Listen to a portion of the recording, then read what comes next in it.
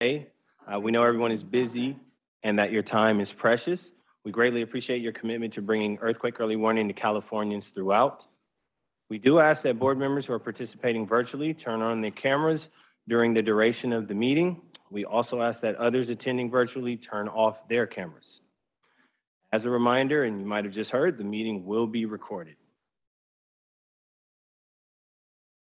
And as for public comment, please note that there will be an opportunity for board member discussion and public comment after each agenda item, starting with the general program update.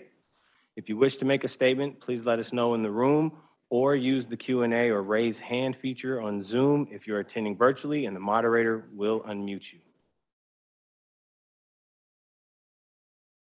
Now start the roll call. I'll start roll. When called, please take a second to introduce yourself, or as the designee individual or as the designee.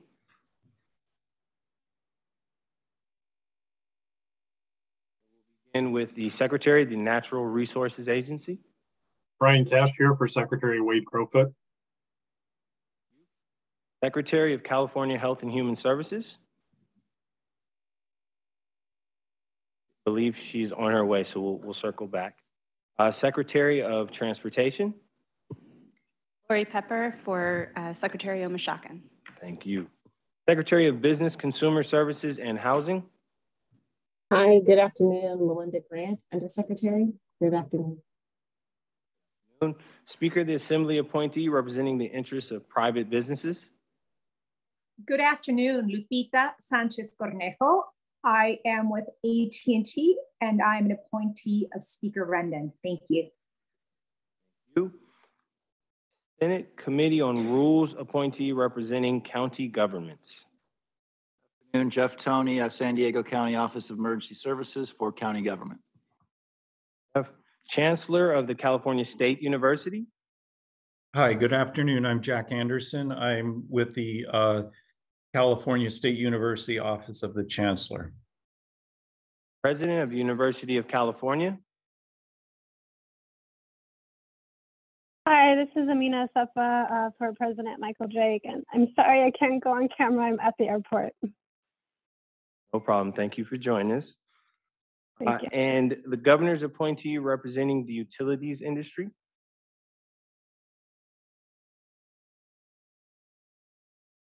And as I mentioned, the representative for the Secretary of California Health and Human Services is on the way. We have a quorum. Thank you.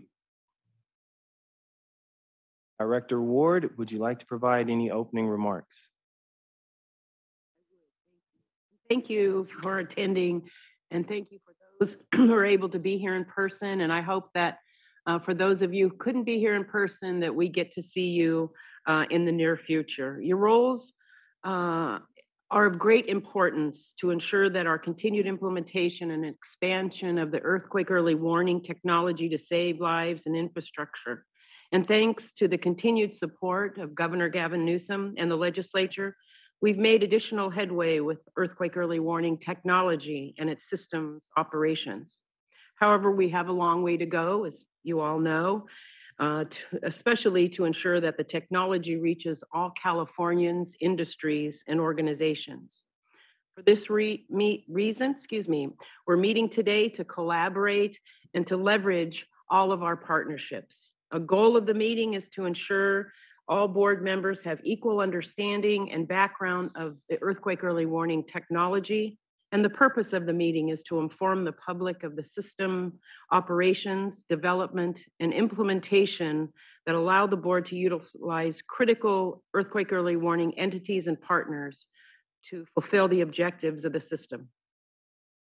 We want to ensure that during the meeting, barriers and challenges are discussed to ensure problem solving and solutions to be able to further implement earthquake early warning technology and grow our partnerships. Since our last board meeting, we've had many very significant events, as you may already know. On December 20th, 2022, a magnitude 6.4 earthquake occurred just outside of Ferndale in Humboldt County. On New Year's Day, a magnitude 4.6 struck the same area, this time near Rio Del. You will hear specifics today as to how the system performed during these and other earthquakes in California. But I want to say that while the system operated as expected and was able to provide the greatest number of people an alert through the MyShake app for a single event thus far, we're aware of some of the limitations to the system.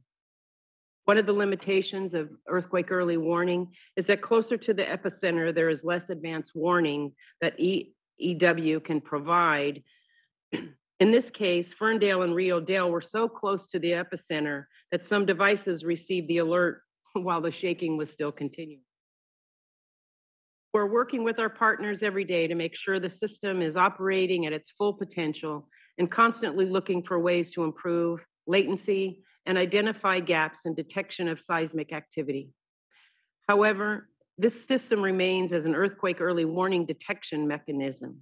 It does not allow us to predict when or where an earthquake will occur, but as millions of users have downloaded the MyShake app, it's evident that Californians recognize the significance of the potentially life-saving tool.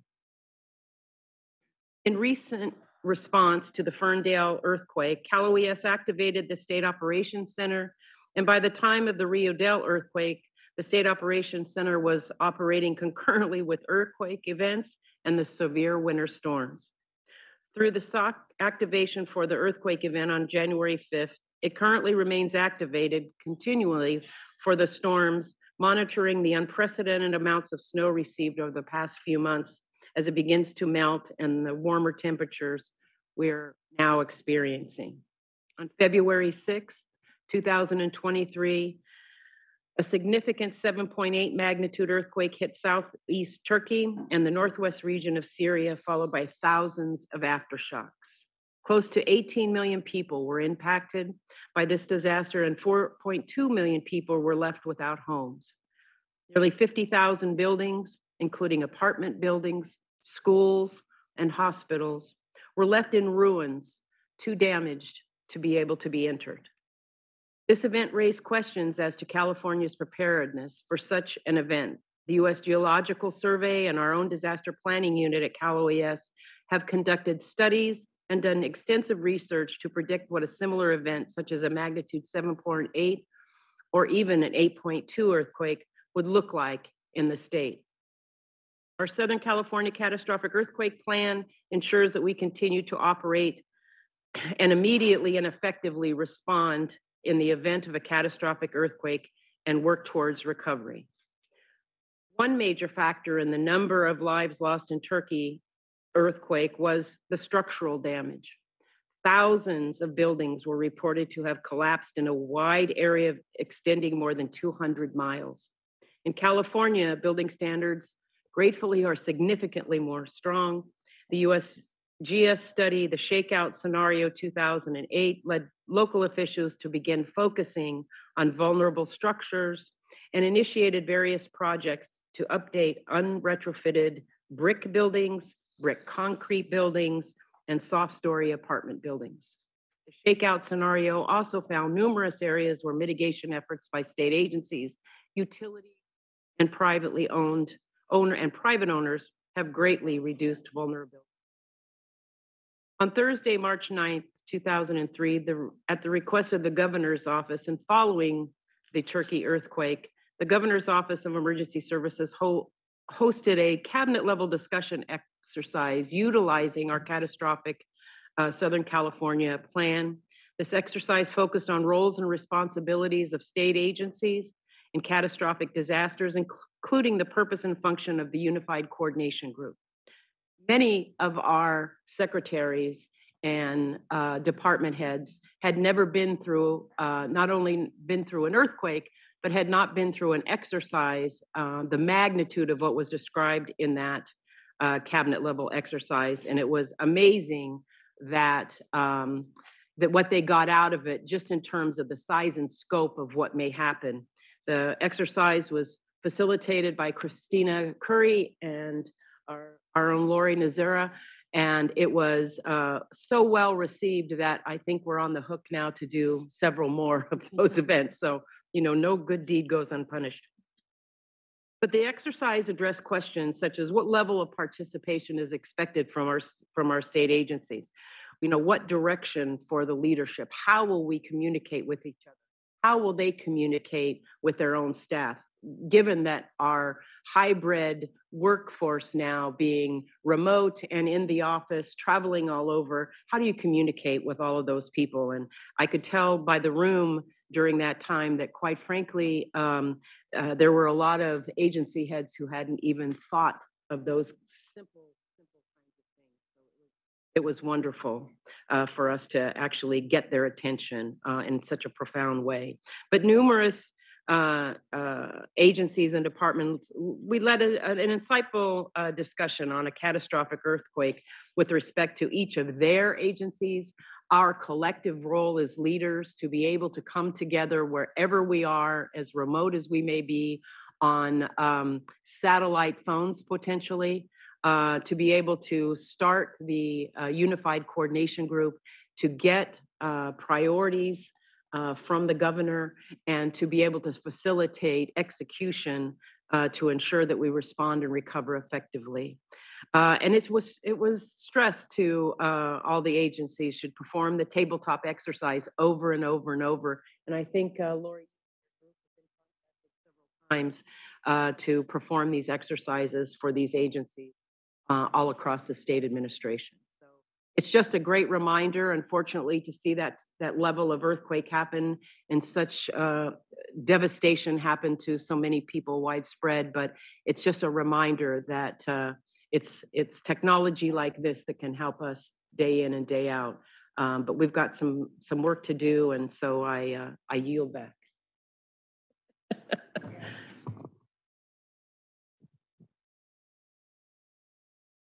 Lori Najura for those online. I would like to actually welcome our new director since our last advisory board meeting. And you've experienced a lot. You were sworn in on December 31st. On January 1st, we had an earthquake, we had a bomb cyclone, and that was followed by, I've heard different numbers, 14 to 19 different atmospheric rivers. And for those that are here in Mather, California, we have blue skies outside, a light breeze, and a pleasant temperature. And that will probably last for a day, but we definitely want to welcome you as you chair this meeting and appreciate all of your words. Thank you, Director Ward, and thank you, Lori. Would any other advisory board members in the room or virtually like to make any opening remarks? Remember, if you are online, you may unmute yourself.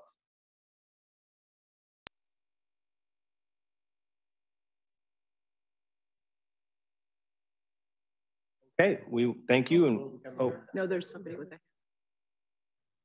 Lupita, the floor is yours. Thank you, Derek. Lupita Sanchez Cornejo, representing the private sector. And I simply wanted to thank the entire team. Certainly the first quarter of the year, actually now a little bit more than that, we've seen quite a few challenges. It's been a very welcoming to see the rain in our state and much needed, but certainly it's been a lot of work. And so I want to commend the entire team and of course, welcome the director and appreciate your leadership, especially you had to hit the ground running with so many opportunities. Thank you. Thank you. Any other opening remarks?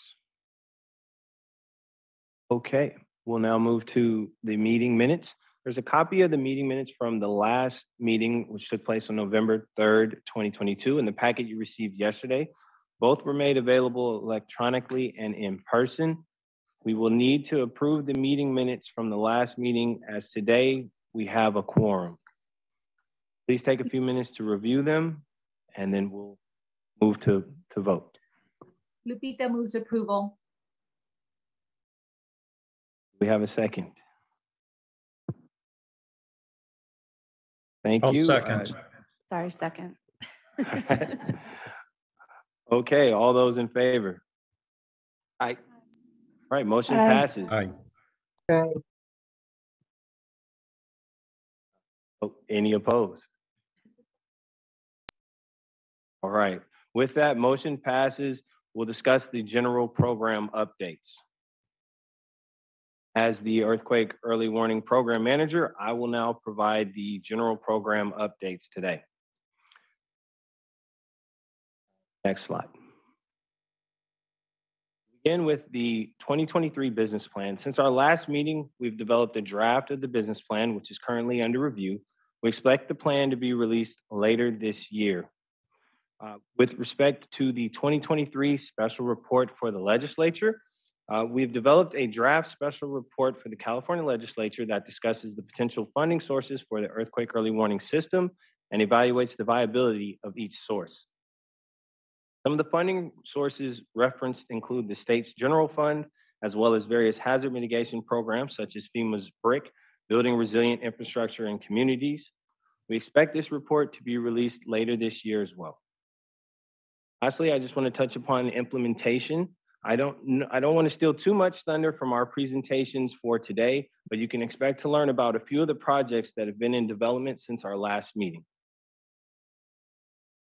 Next, I'd like to discuss some of the recent earthquakes. Continuing to lead the country in emergency management and disaster preparedness for the Ferndale earthquake, the EEW system provided advance notification to millions of Californians before shaking started. An estimated 3 million Android users received the notification directly on their phone without needing an additional app because the state's partnership with Google incorporates the technology on all Android smartphones. Additionally, alerts for the initial event were sent to 271,277 devices through the MyShake app. To date, this is the greatest number of people who have received an alert through the app for a single event. Since then, there have been a number of aftershocks.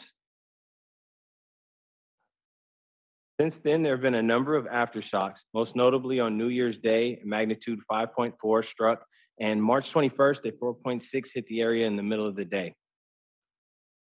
I'd also like to highlight a few other recent quakes that have tested the system.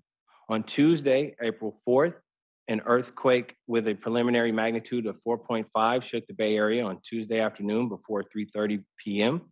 According to USGS, the quake was centered near the town of Tres Pinos in San Benito County, about 7 miles south of Hollister.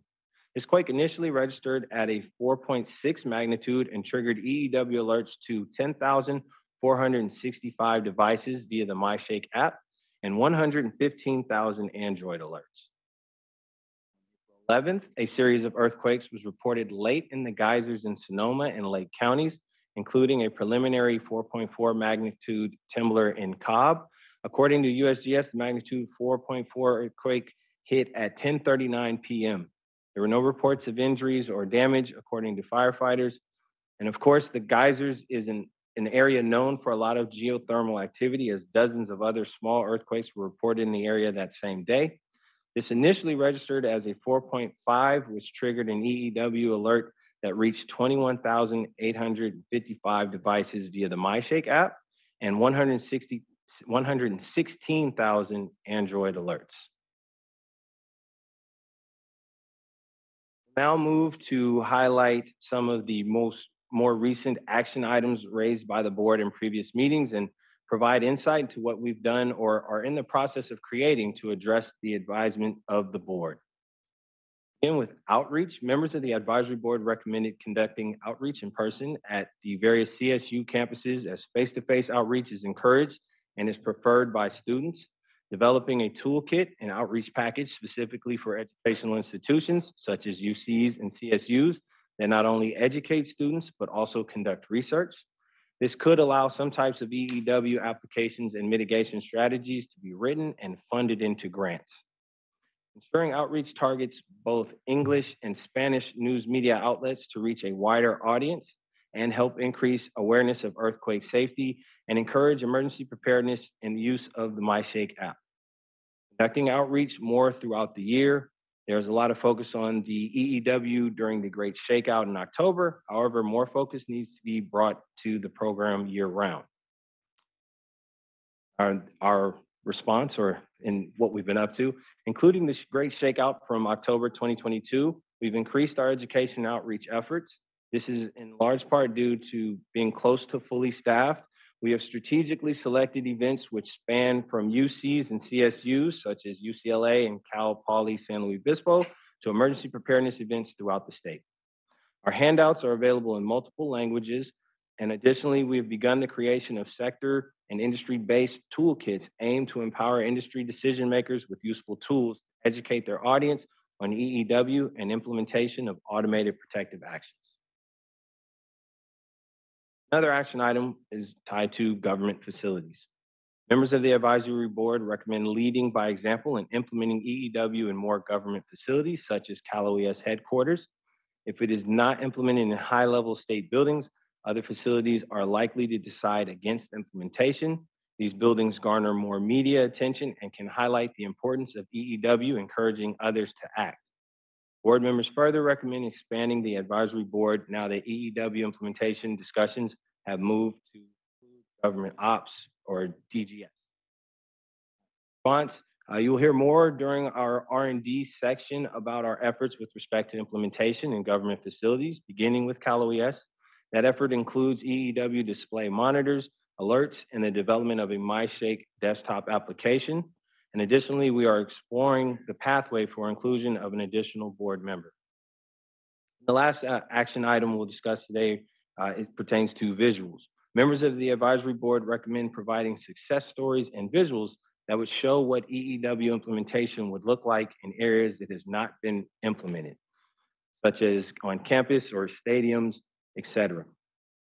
And in response, since the last meeting, we've been hard at work with the production of several success story videos that highlight the successful implementation and useful tools that assisted. These videos range from hospitals and condominiums to a spotlight on the MyShake tool. With that, Director Ward, would you like to provide any comments?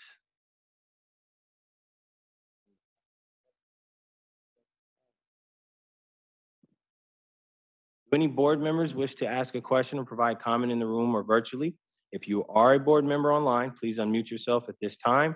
Please note we have provided a discussion question to spark, and we will be providing discussion questions to spark conversation, but the board may raise any questions or comments related to the subject.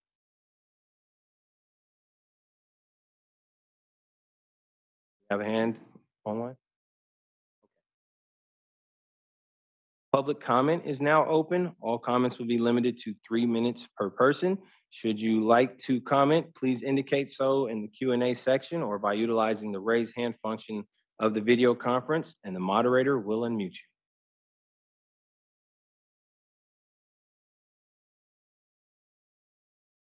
With that said, we'll move into research and development updates, which will open with an update on data casting presented by David Lowe, who's the president of KVIE and the treasurer for the California Public Television System, along with our EEW research and development lead, Megan Sullivan.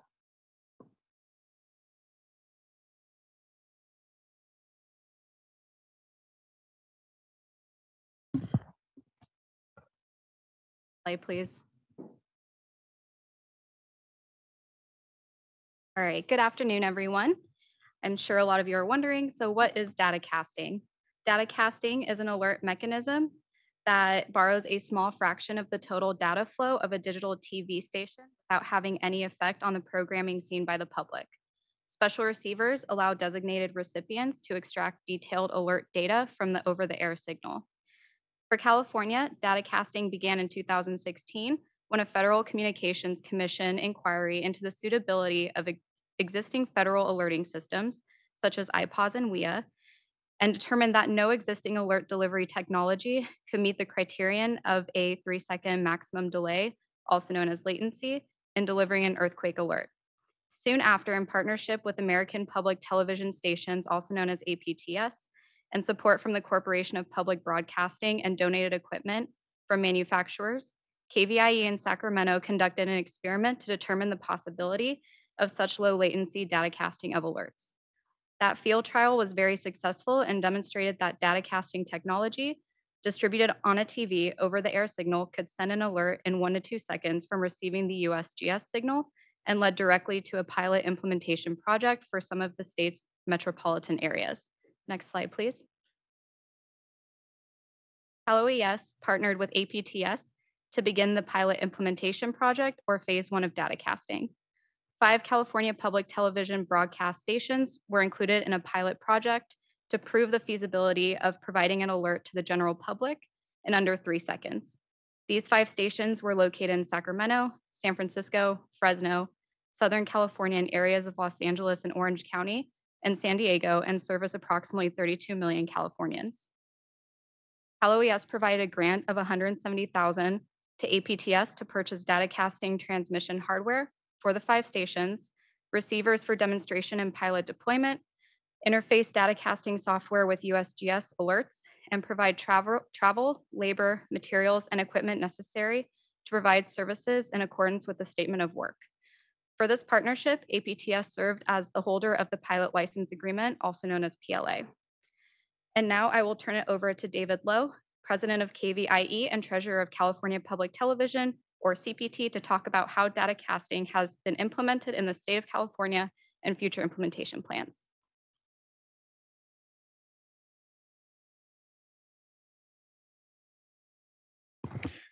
Thank you, Megan. And thanks for having me here today to be able to provide an update on the California Public Television Data Casting Project for early earthquake warnings and other public safety communication and actions. One thing I want to emphasize for this presentation is this: take what you know about television and us as PBS and set it aside. I know we're PBS, and you're probably thinking Daniel Tiger's Neighborhood, Sesame Street, Antiques Roadshow, Finding Your Roots. But everything I'm going to tell you about right now, while using the television broadcast spectrum, doesn't have anything to do with the television screen at your home. At least yet. We can actually do that in the future, but that's for another presentation. Next slide, please. Our data casting system was designed to provide the fastest response technically possible once an earthquake is detected by USGS sensors. When quaking is detected, sensors send a signal to all PBS stations, and those signals are then transmitted over the air.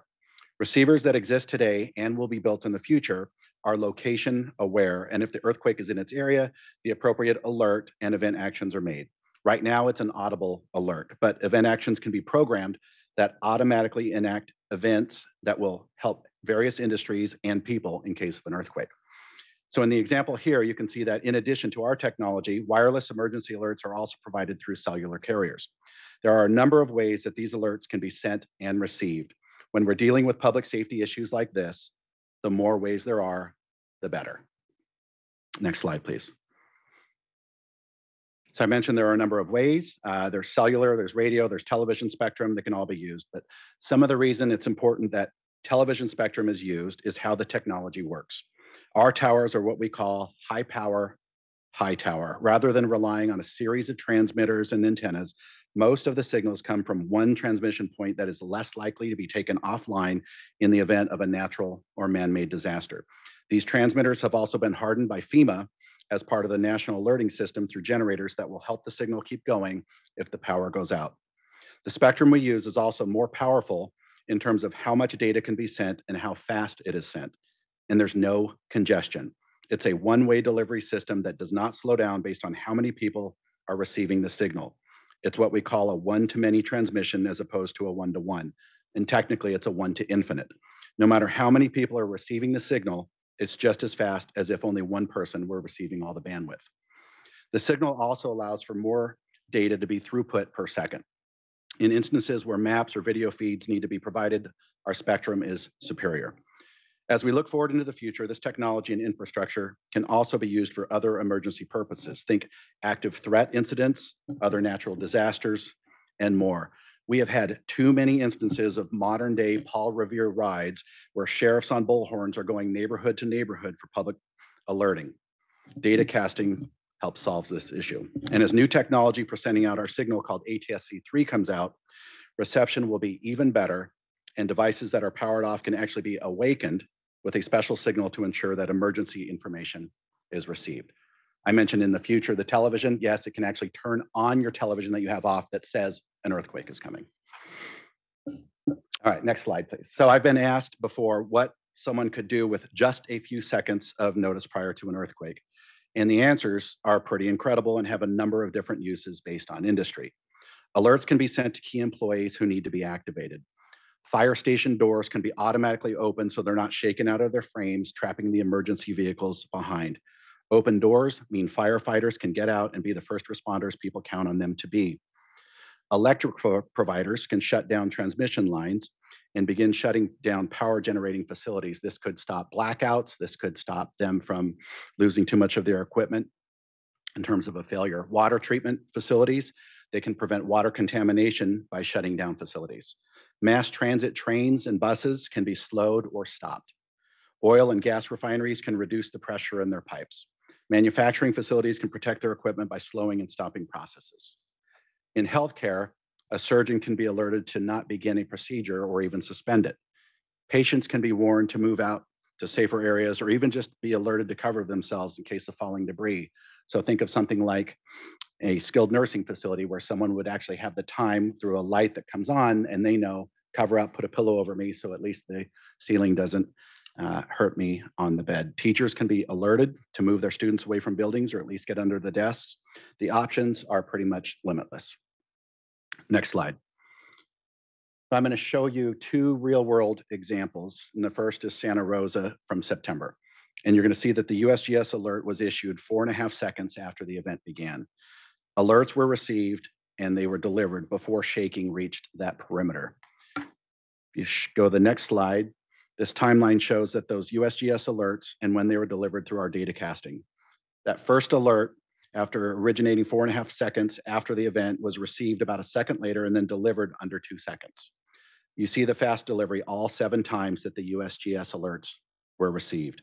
Each USGS alert contained whatever known information there was at that time. They reflect any changes that became known, like the estimated intensity or the affected area. And as I mentioned already, the alerts were received before the peak shaking reached the edge of the affected area. Now to the most recent example that we have, and Director Ward, you've already mentioned it, it's Ferndale. Next slide, please. And once again, we performed here. The USGS alert was issued 4.5 seconds after the origin. And the next slide will show you the multiple instances, 13 times where those alerts were sent and received, and our delivery again was made in under 2 seconds each time. This is another example that in the future, when receivers are deployed and set up for the uses I mentioned earlier, Californians will be better prepared when the big one hits. And last slide. So with phase 1, we already cover most of California's 32 million people, but there are still some more areas that need to be covered. As you can see, we're missing the North State and then some areas down south and then over into Tahoe, Truckee, a lot of remote areas where people are still vulnerable. Part of the spectrum that needs to be covered is by KNPB in Reno. The spectrum does not recognize our state boundaries, but it does receive the signal from the translators that KNPB feeds, and those are in California, and they are important to be able to serve the residents in Tahoe, Truckee, in Susanville, and Lake Elminor. Once we're at full deployment, our system will serve over 34 million Californians with an early earthquake warnings and eventually can evolve into a multi-use emergency response and communications network. And that's it from me and my time. Thank you for allowing us to present our update on data casting from California Public Television.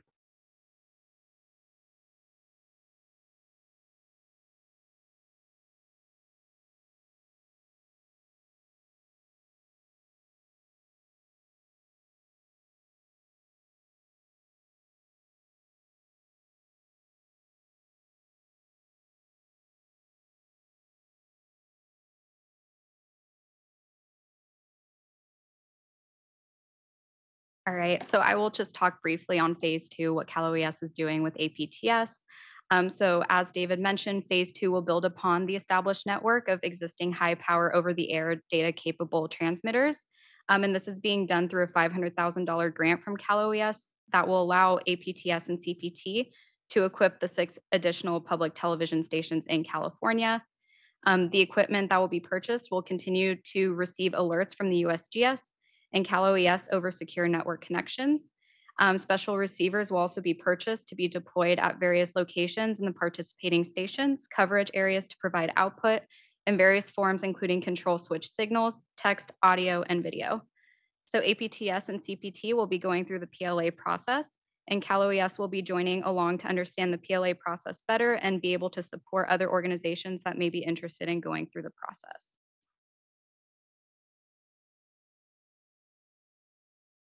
All right, I'll just verbally say it. So we have a discussion question. So data casting has real world applications within all sectors included in EEW implementation. What areas within your sector would benefit the most from data casting?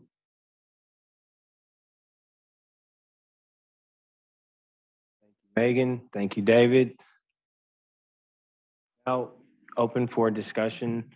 Again, we have a discussion question to drive conversation, but we open it to the board members to take it wherever you all would like to discuss.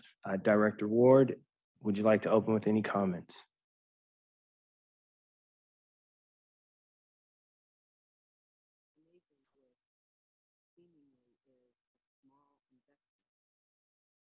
Coverage is so widespread.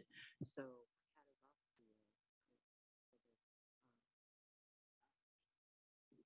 with this new grant, what would be left, I guess, for California after the second round of equipment is installed? With this, we're going to be able to onboard the remaining stations. So right now, we're all the existing ones are sending out those alerts, but obviously if there's there's no receiver in that area, then it's not going to help. So we'll be able to onboard the rest of the stations. And then what needs to happen is it's kind of a chicken and egg, that the industry needs to get up to speed and get these receivers out there, and then people need to program for them.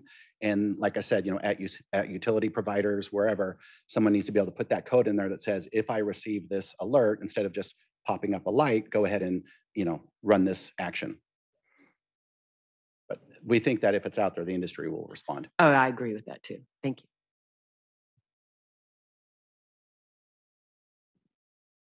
Can you talk to us a little bit about these receivers, and will they always be necessary, or is the television industry, making headway towards implementing it or right into every TV that's built? There's actually, John McCoskey, I think, is online, and he can provide some color commentary on this as well. But the televisions is one thing that's going to have a receiver, and what a television is going to do is going to be able to put up an alert. It might put up a map, it might put up a notice, but what we're talking about is something that's different from television. It's using the airwaves, and it's going to touch a receiver like this that then is pre-programmed to run an automated event. So again, the earthquake warning comes, this is at a fire station, it's received, and it automatically rolls up those doors and they're out. Television sets are a little bit of a different receiver. So we don't really see this as the television industry. This is more the public alerting and safety industry. Hi, David. This is John McCoskey. I think you did mention, though, that as television evolves to the next generation of digital television, it's called either Next Gen TV or ATSC3, there will be ways to actually reach out to televisions that can display the alert. And as David said, even wake up if they are within an alert area. So that's something that's evolving. That'll probably happen over the next five plus years in California. Or smart TVs are going to get smarter. They'll definitely get smarter. And can I take John everywhere I go? That was fascinating. Like anything I can't fully answer, I'm now going to have a voice come and go, well, actually, it's this as well. I have another question. So what are the costs to the industries for the receiver? And is there a reoccurring cost? Sure. So John, this one is for you. John is involved in this. Obviously, just like computers and cell phones, technology needs to be refreshed at time, but the entry level cost is pretty low. John? Sure. So for those of you who can see this, I'm going to hold up what a consumer receiver looks like today. So it's a little box, about the size of a deck of cards. These are purchasable now online from one company for two of them for $299. We think that price is going to come down quite a bit as the volume goes up for these and makes it more affordable. For commercial applications, the receiver is going to look more like a set-top box that actually has a network interface on it and is as David said, is set up to talk to automation systems like process control and things like that. These we expect to be in the range of about $500 for a receiver. And then, as David said, there will have to be some work on the other side of the automation systems to actually program these in. But they use industry standard automation techniques to do that. And there's no ongoing service charge or monthly fee or anything like that. This is something that California Public Television is providing as a service to the state. And I should add, a lot of this has to do with the software that needs to be developed. Anything that can handle receiving a television signal, an over-the-air signal, could then be used. If the cell phone manufacturers were to put a TV antenna inside of the phone, which is technically possible, they've not done it yet, but if they did that, that would be a receiver for purposes like this. All right, we'll now open up discussion to the board members. Again, if you would like to speak, please unmute yourself now or raise your hand, use the Q&A feature. Or Jack, got your hand up. Hi, good afternoon. I do have a question in terms of tower ownership. Does the public television stations own the towers, or are they renting the renting space on the towers? And my second question is, what is the building code risk category designed for those towers? Are they designed for emergency communications, or are they designed more for just general broadcasts? So we have a saying that if you've seen one PBS station, you've seen one PBS station. We're all different, and some of us have our own towers, some of us lease space on towers. But as I mentioned before, these towers are hardened by FEMA. They are, I don't know what the building code is, but maybe John knows. It's a little bit more of his background. But these are hardened. These are some of the the strongest towers that exist anywhere. Yeah, David, I'll only add that the broadcast towers, because they are so tall and so big and so heavy, they survive pretty much everything. If you look at Japan as an example, when they had their major earthquake, I think in 2011, not a single one of their broadcast television towers came down. One of them was slightly damaged, but was still operational through that. So these are towers that are built to survive major natural disasters.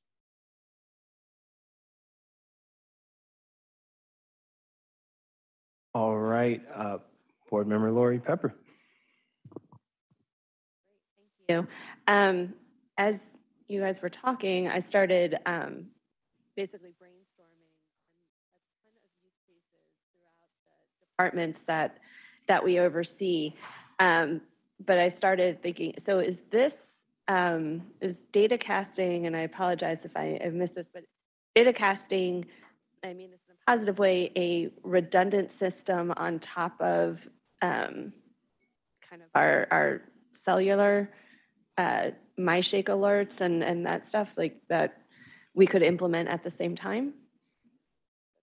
Yeah, again, I think John can come back in, but it is a redundant system. And again, as I mentioned, kind of more is more.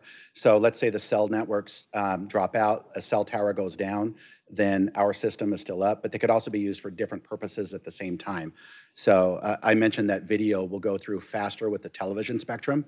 So let's say there is an active threat situation and people need to see a live video of what's going on inside, or they need to push building plans through. That would be better used through our spectrum, and that would keep the other spectrum open for maybe other emergency communication purposes.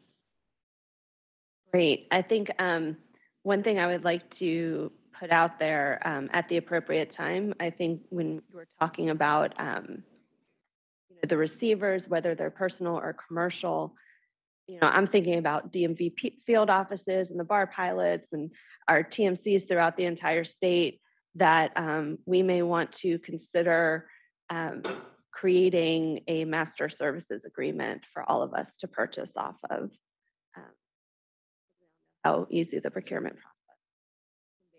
So anything we can do to make that better, and then hopefully install a little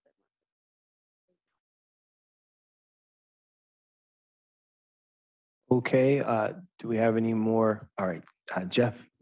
Quick technical question along the same line. So this bypasses the iPod system. So does it go direct from the USGS sensors to the towers themselves? Yeah, it goes directly to the station, which then has the encoder that then sends it out to the tower and it goes out. Got it. And I'm just thinking of potential use. Being a coastal county, I always worry about the near source earthquakes and tsunami. A lot of our lifeguard towers have the long range acoustic devices, so lifeguards can say, hey, there's a shark in the water. But to automate that to those speaker systems, especially if it's a lot quicker, I could see a potential use for a near source tsunami. Thank you. Any other comments or questions from the board? Okay, public comment is now open. All comments will be limited to 3 minutes per person. Should you like to comment, please indicate so in the Q&A section or by utilizing the raise hand function of the video conference, and the moderator will unmute you.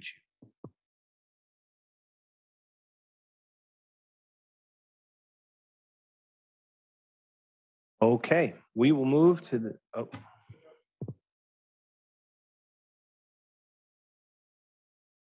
Okay, we have Lana Thompson from APTS. Lana, the floor is yours. Thank you. I appreciate being able to attend this meeting, and it's been really helpful and fascinating to see the process and learn more about the good work in California of all your services. I hope I'm not overstepping myself by speaking up, but I just wanted you to know that I'm on the call and very appreciative of the good work that Cal OES is doing on early earthquake warning. I am the Executive Vice President, COO, and General Counsel of APTS. We represent the public television stations around the country. And our California stations are doing such a great job in this work. And this work, you know, as David said, it's not something that people think about when you think about public television, but our stations have been doing data casting with education and schools for many, many years, and with public safety as well. With the advent of analog to digital, we were able to increase those services. And as David and John said, with the advent of the current digital standard to the next IP-based next-gen TV standard, we'll be able to do even more. But we're really pleased to be working with all of you, and kudos to our California stations and to Cal OES. It's a really great project. And I just wanted to thank you all and for the opportunity to attend this meeting. Thanks. And thanks to you, Lana. Lana's been very instrumental in bringing all the people together on this project so that we have all the right people in the room. So we appreciate that. Thank you, Lana. Any other public comments on the line?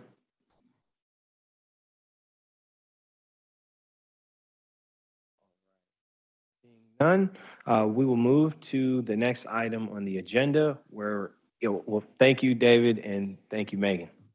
We'll move to the next item on the agenda where the EEW Research and Development Lead, Megan Sullivan, will present updates for the EEW sector-based implementation. She'll be joined by EEW Advisory Board Member Lori Pepper, who is the designee for the California State Transportation Agency, and Derek Cantor, who serves as the ESF1 lead for Caltrans. Megan. Okay, hello, everyone again. So the earthquake early warning system is being used in a variety of ways in the state of California to facilitate earthquake risk reduction. To expand and diversify EEW technology with stakeholders, our program will focus on the integration and adoption of EEW automated actions. Cal OES is using a sector-based approach to leverage these successful implementations to expand the uptake of automated protective actions. Cal OES has identified key sectors, including local government, state agencies, and private industry partners, to increase private sector system uptake. So as you can see on the screen, phase 1 consists of first responders, government facilities, transportation, and education. Phase 2 will focus on medical and utilities, and phase 3 will include telecommunications and businesses, such as private businesses, financial institutions, and factory and manufacturing plants. Next slide, please. So for Cal OES facilities implementation, we will be procuring TVs to be placed strategically across Cal OES facilities. These TVs will be equipped with EEW display to monitor earthquakes, as well as having data casting capability. In coordination with our UC Berkeley Seismology Lab team, we are working on getting a MyShake computer app first installed in our Cal OES facilities. The goal of implementing this app is to significantly increase the impact of the California Earthquake Early Warning System on public safety, as well as being able to broadcast alerts to the public within their infrastructures, such as education, water districts, and several others. We will be utilizing the existing MyShake infrastructure because MyShake already has a signed Shake Alert LTO or license to operate, and an existing back-end infrastructure to push EEW to millions of devices. The MyShake application would be extended to the delivery of alerts to new types of IT devices and operating systems, such as desktop or laptop computers. Cal OES also put out a request for information, also known as an RFI, to gain additional information on the capabilities that exist with implementing EEW in Cal OES facilities. This includes all the potential automated actions that could take place in each one of our facilities, including an EOC setting within our State Operations Center. We will be looking to seek proposals for the actual implementation of EEW within our facilities next fiscal year to be a leader in supporting EEW and other government facilities. Next slide, please. So first responders play a critical role in the aftermath of an earthquake, both helping those that are injured and limiting additional damage. Cal OES will be working with an LTO to assess, procure, install, and test EEW systems with automated actions within up to 35 local fire stations.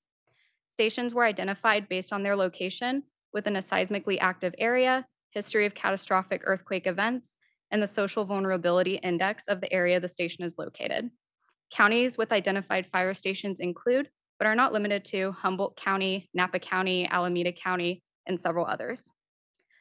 Lastly, we are collaborating with the Seismic Safety Commission and their fire station inventory survey based on the 1986 Essential Services Building Seismic Safety Act, stating that buildings providing essential services need to be designed and constructed to minimize fire hazards and to resist the forces generated by earthquakes. Next slide, please. So why is EEW technology and its automated actions important to fire stations? An example of the need of implementing EEW within fire stations is shown in this article from the magnitude 6.4 Ferndale earthquake that occurred on December 20th, 2022. The Rio Dell fire chief expressed how firefighters couldn't immediately respond to calls for help after the bay doors were jammed shut, leaving fire engines trapped inside. It took about 15 minutes to pry them open. However, this wasn't the first time Rio Dell experienced this. In the 1992 quake, Rio Dell Fire Department was initially delayed in responding to about 60 calls, including 2 fires, because the garage doors were off the hinges and had to be pried open. Additionally, 3 decades ago, homes in nearby Petrolia burned because the firehouse garage door jammed and trapped the engines inside. Next slide, please. So the EE technology and equipment will use the USGS Shake Alert signal to expand the application of the California Earthquake Early Warning System throughout local fire stations in 2 critical areas. First, it will alert first responders and individuals working in the fire stations to take action to protect themselves with duck cover and hold on before shaking starts. Examples of this technology include PA systems, intercoms, alarms, visual lights, audible alerts, and several other methods. Second, it will also take automated protective action by activating or ceasing critical processes before shaking starts to minimize injuries to people and reduce damage to property and infrastructure.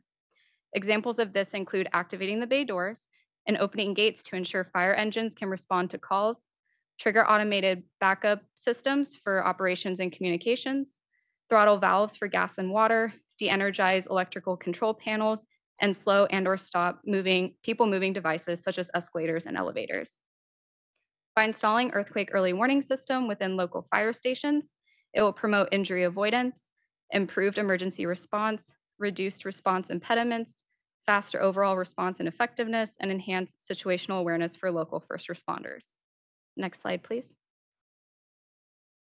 Now moving on to airport implementation, I would like to introduce Lori Pepper with CalSTA.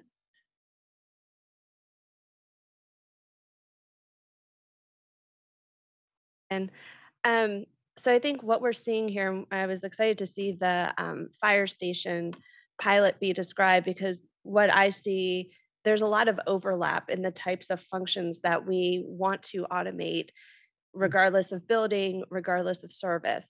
And so when it comes to the airports, we're going to be doing a lot of similar things. And I think the really exciting part is we can take some of those core functions after we test and perfect them and really replicate it throughout many different types of facilities, many different types of services. And I think this is how we really perfect that core technology. And then I think we just kind of go and scale and replicate and expand. And so we were really excited when we got the call from OES to ask us to partner with them and help them figure out how to do an airport pilot. And I think we came up with some really great ideas that will then be able to be scaled throughout the state in airports. And I'm already looking beyond airports to the other functions that we oversee. So thank you so much, and I'll turn it back to Megan. Thank you so much, Lori.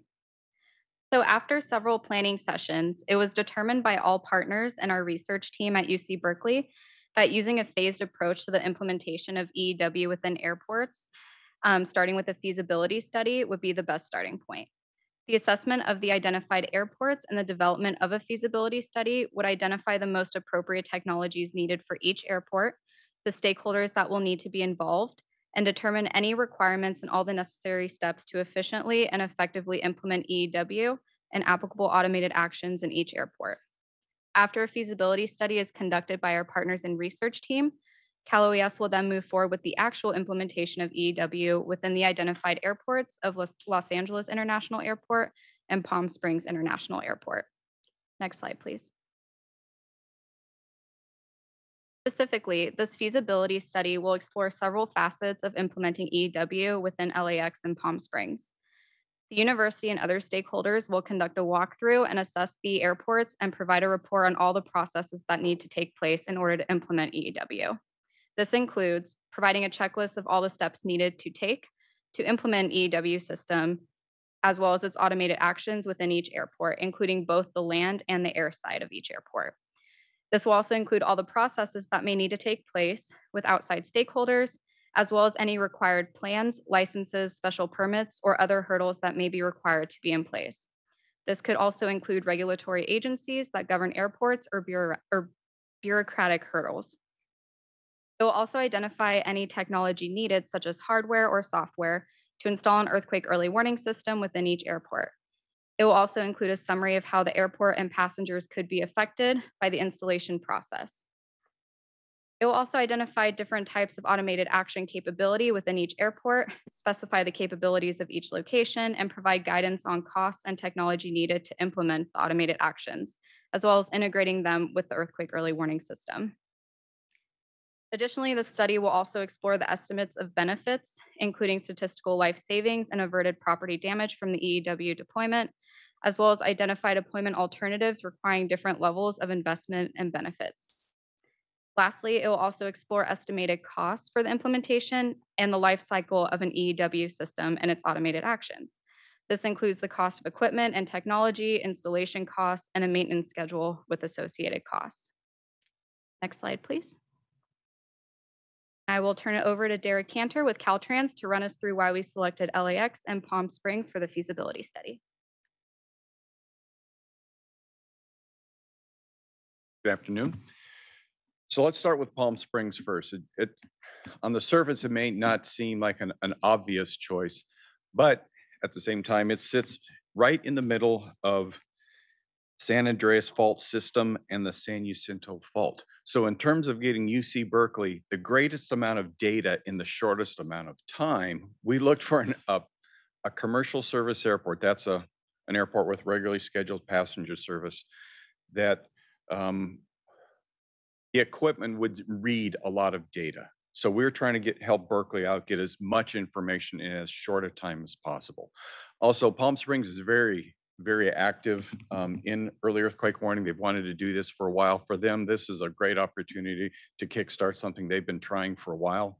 So in that part, it's great. Also, it's easy to get in and out of Palm Springs. You can get there from anywhere, anywhere in the state. So getting the researchers there, getting the equipment in and out. But it's also a busy airport, over 3 million passengers a year. So it's not exactly, quiet by any standard, but at the same time, it's in a very geologically active area. And that was of high priority for us. LAX, obviously, it sounds like a good place, but LAX is not as geologically active, but they've wanted to do this for quite some time as well. Their program has had some starts and stops, and they said this is exactly what they need to take it to the next step. So they're absolutely on board with this. Also, LAX is connecting, or Metrolink is connecting to the terminal, just like BART goes into San Francisco International. LAX is doing the same thing. So this is one of those opportunities where we always think multimodal in the transportation world.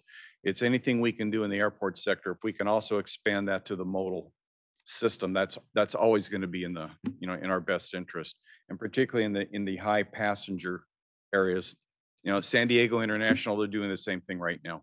The big build project, they're doing the same type of interaction. So we see this easily exportable to those. These are good airports to start with, but we definitely believe the data side of Palm Springs is going to be really valuable.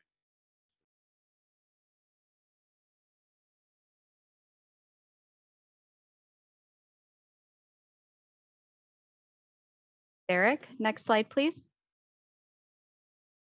All right, we have another discussion question for you. So how will you prioritize EEW implementation in the agencies and organizations within your sector? Thank you, Lori, Derek, and Megan. With that, we will now open for discussion. Director, would you like to provide any comments or questions? Deputy Hi, Director. Tina Curry, Cal OES. I have a question back to the airports. I think most of us can kind of imagine the types of things that EEW could benefit airports, but I know even though we don't have the feasibility study yet, do you have some examples of likely uses? Would it be like stopping takeoffs because the runways might get damaged? I don't know. I'm just trying to imagine what they might so be. we'll be focusing on the land and the air side. So obviously on the land side, we would be having the people moving devices. So like those moving walkways, elevators, escalators, things like that. So similar capability that we would have in our Cal OES facilities. On the air side, I will defer to Jose and Derek. I think one of the things that is going to be explored is obviously on the air side is air operations, right? Takeoffs, landings. I think another one that is, kind of similar to what we see in some of the other implementations are the major pipeline cutoffs. And that is critical to the redundancy and long-term continuity of operations for an airport, particularly when you're thinking of LAX. Once you cut off fuel, you're almost cutting off the airport. So that's a very specialized thing. And it's not just the major distributions, but it's also the pot of or the point of distributions throughout the airport, with the airport being as large as LAX. The air operations in particularly will be probably a long-term thing because of the complexities of the regulatory process that governs airports. But those are some of the implementation. Also add that some of the things we forget about the bigger commercial service airports is that there's a lot of facilities that are elevated. The jet walk to go from a terminal to an airplane, some of the baggage claim areas, what have you. Anything that's elevated has a fall hazard, has a risk. So anything we can do to shut down certain things that would prevent the movement of anything that's elevated up on piles, piers, something on those lines. This would also be used in those type of things. The stuff on the ground, it tends not to fall very far and you're okay, but there's so many we forget about that side of airports, but there's an awful lot of elevated facilities that this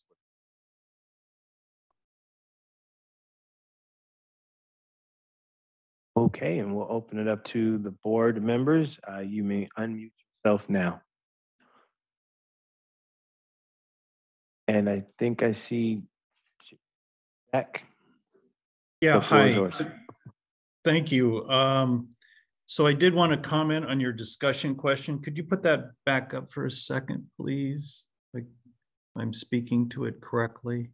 While it goes up, how will you prioritize EEW implementation in the agencies and organizations within your sector?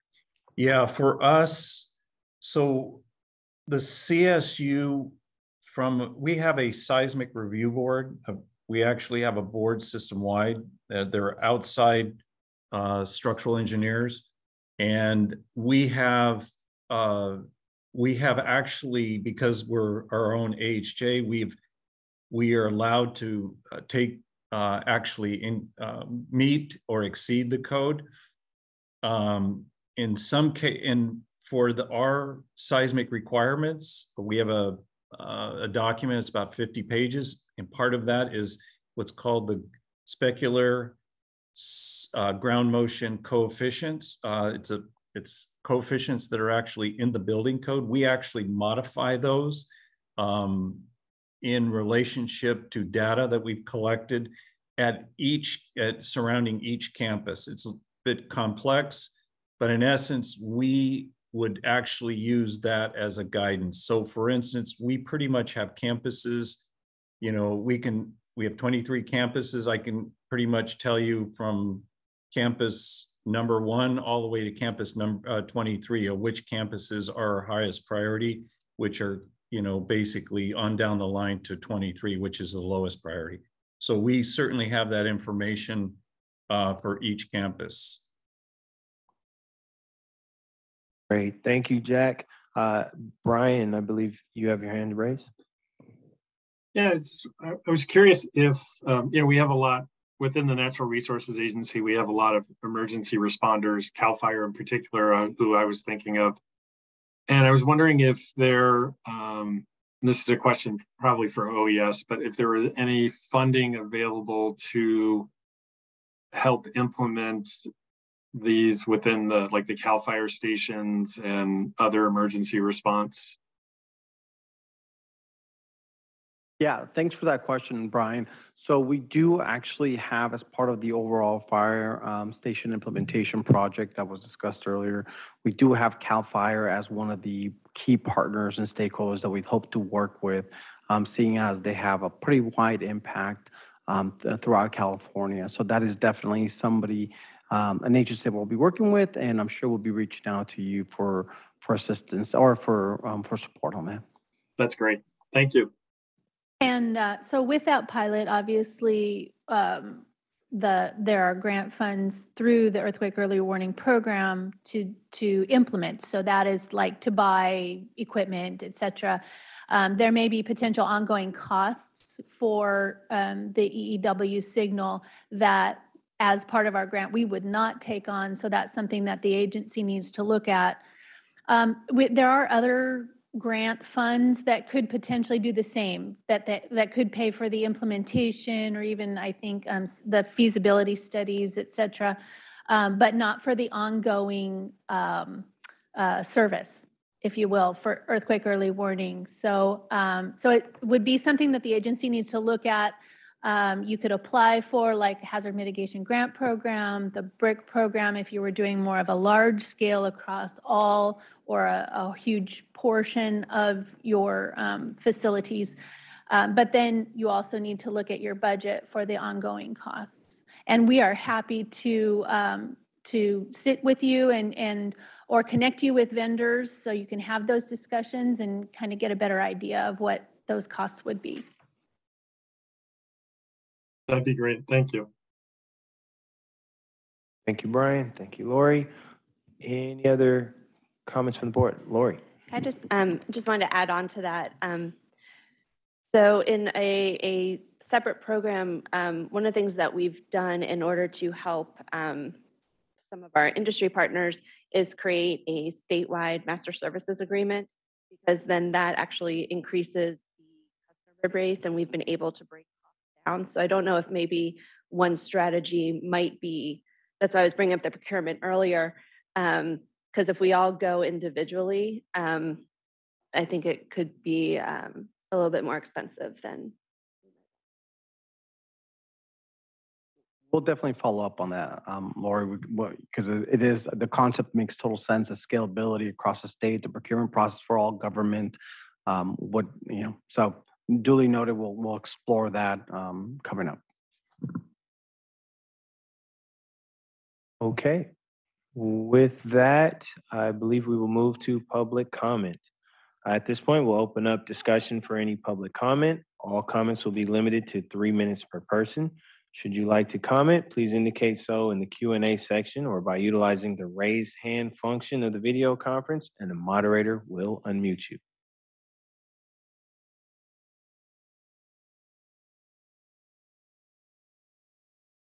None.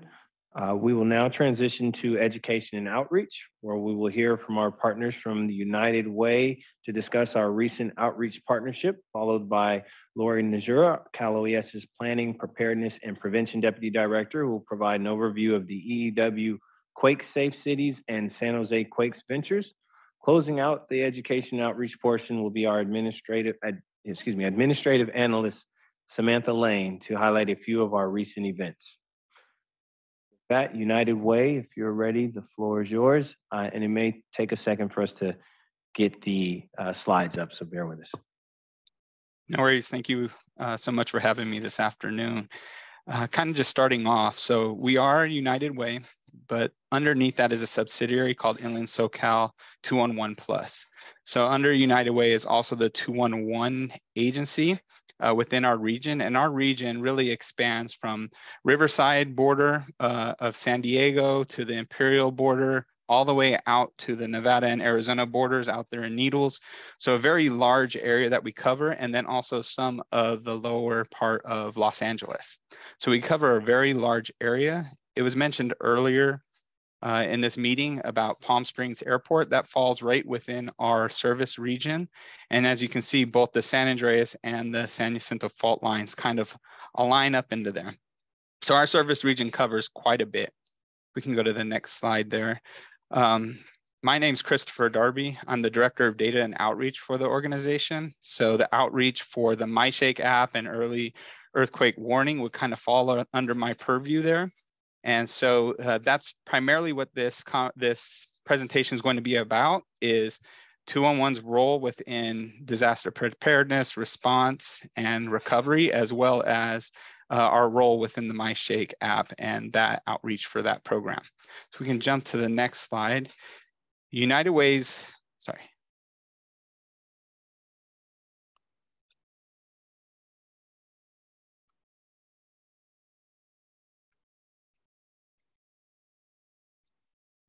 There we go. So just to cover some of our mission. So our mission at United Way is to unite people, ideas, and resources to empower our community and improve lives. And we believe that the MyShake app falls right within that. We want to empower our community, especially with that early earthquake warnings for those in our community. So the promotion and education and outreach for the MyShake app falls right within our mission.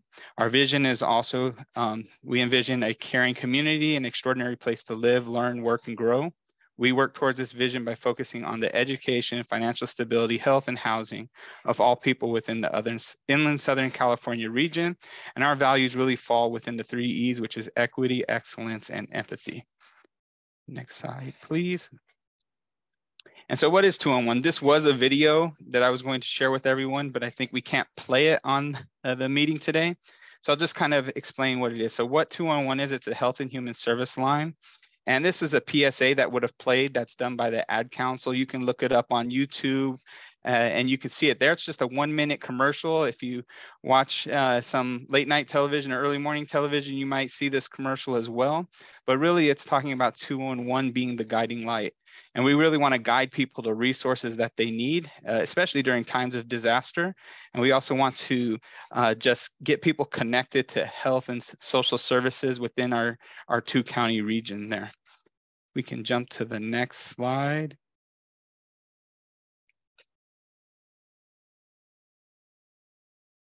So this is our role within emergency preparedness response, and it should add recovery into there because it's something we recently did. So one of the things, we'll talk more about the MyShake app, but that's one of the ways in which we want to do preparedness and education and outreach on that. We're also a part of VOAD, which is those volunteer organizations active during disaster. So we participate on both VOADs, both in Riverside County and San Bernardino County. And it's really just to get community-based organizations assisting during those times of disasters. And then we also work with Edison. I think PG&E is a part of this program as well in the northern area. But this is just to get people in the access and functional need communities connected in care coordination in case public safety power shutoffs do happen. So we work with them in creating a plan for if those public safety power shutoffs happen, and they create that plan for if that were to happen. And we also connect them to resources in case that power shutoff happens, and then getting them connected to that. We also do response. So what happens frequently with our area is fires.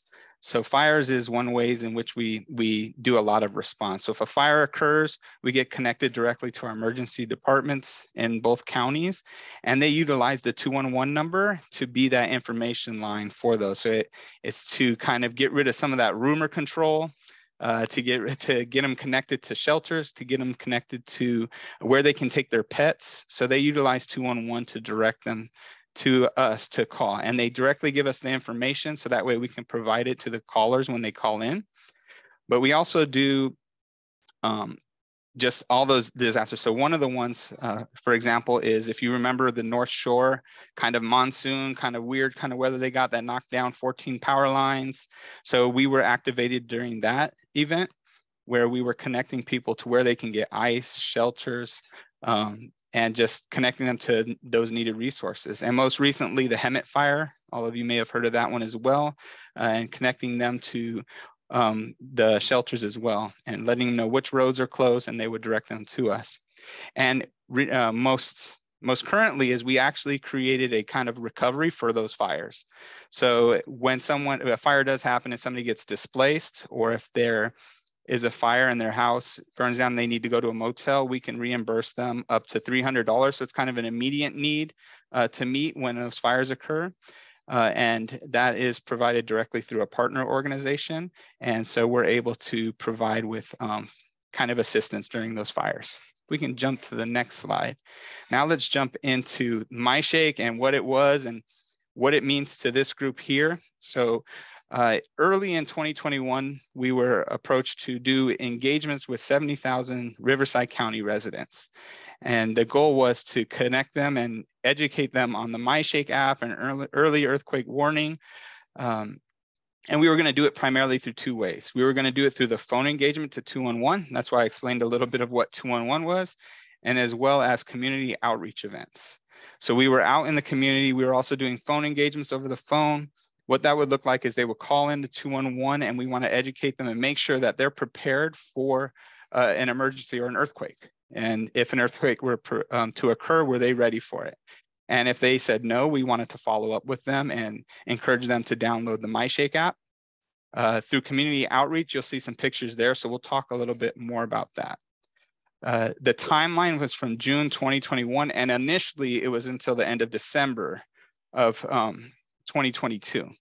But we ran into a lot of struggles there, not just to tell you all the good things that happened with it, but also the struggles. We had COVID. We all remember that. It wasn't too long ago, and it kind of shut us down twice from being able to do outreach. So our engagement coordinators would go out to sites handing out food and try to, in those drive-through food distributions, and try to encourage people to download the MyShake app. Definitely a difficult time to really engage people out in the community and trying to encourage them to download an app for earthquakes. So we extended it until March 31st, 2023, in which we were able to do more outreach and connect those in the community. From a staffing perspective, we had one program manager overlooking this with 3 emergency engagement coordinators. Those coordinators were the people actually out in the community doing tabling events, talking with the community, encouraging them to download the MyShake app.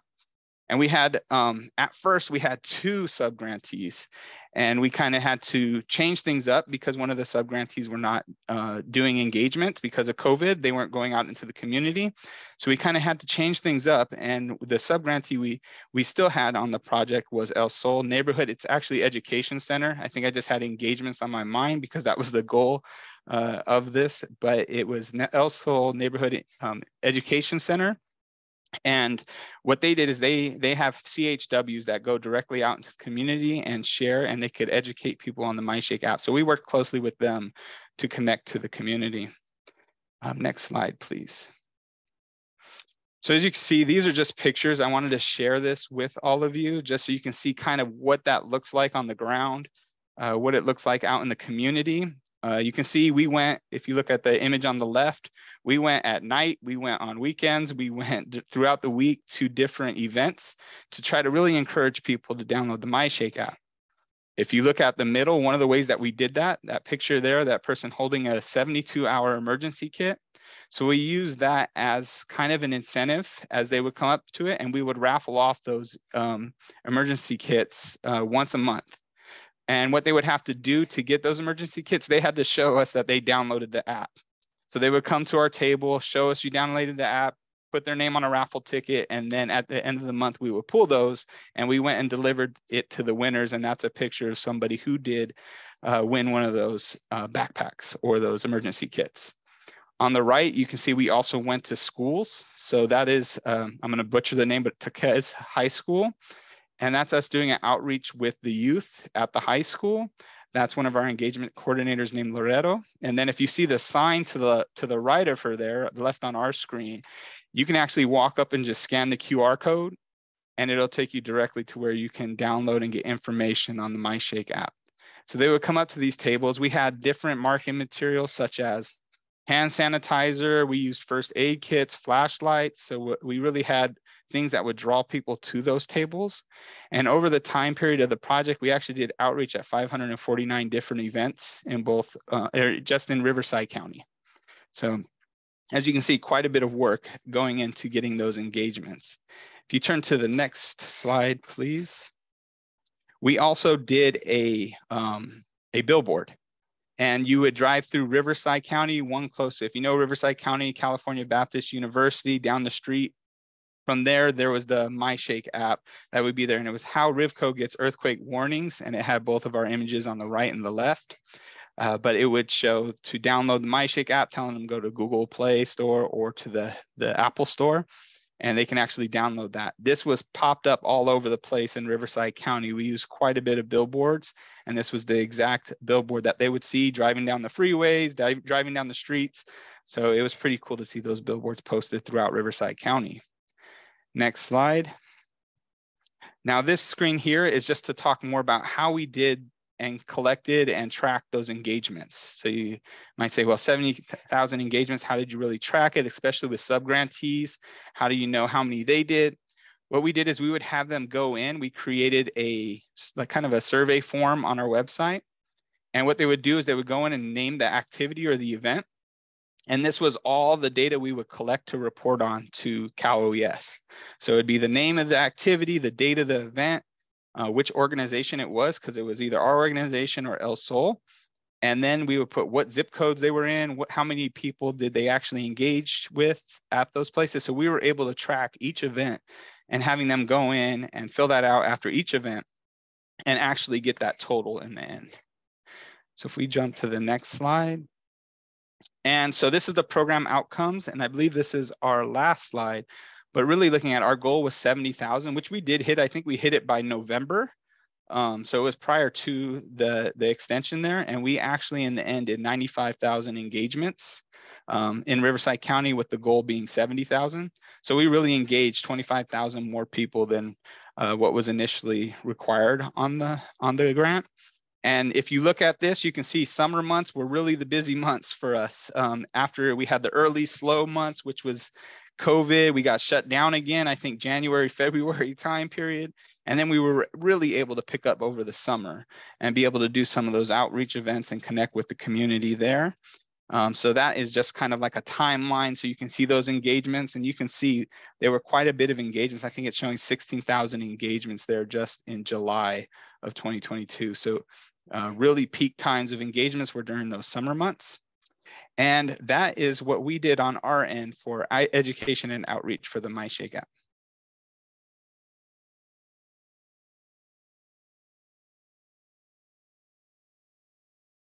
Thank you, Chris.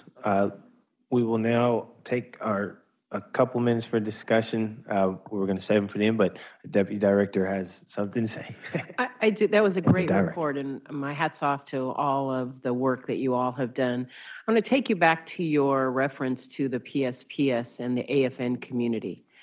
We've been talking extensively, have a council, quite honestly, to work with utilities about PSPS with the AFN community.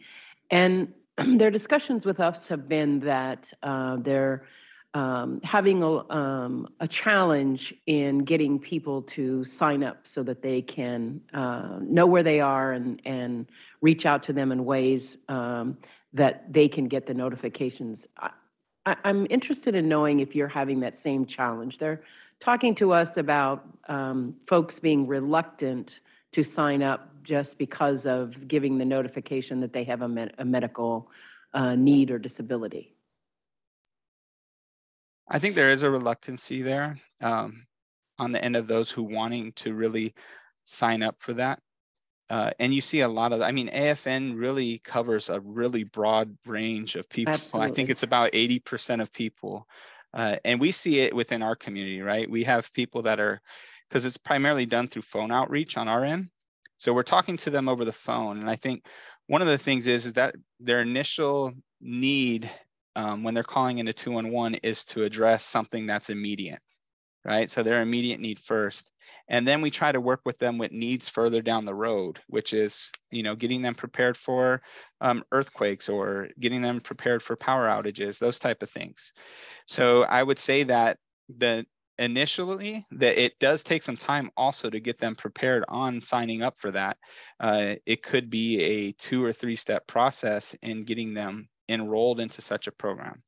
So we get a lot of people who say yes, they want to be a part of the program, but then when you follow up, I think it's majorly a struggle to get them to follow up and do those applications because it can take several conversations with them to get them enrolled into it. It's not just a one call, finish and done. It's several conversations, emailing them their plan or even mailing them their plan if they don't have an email to some of the population. So there's a struggle because it takes more than one step to do so. Hopefully that answered your question. Yes, thanks, Chris.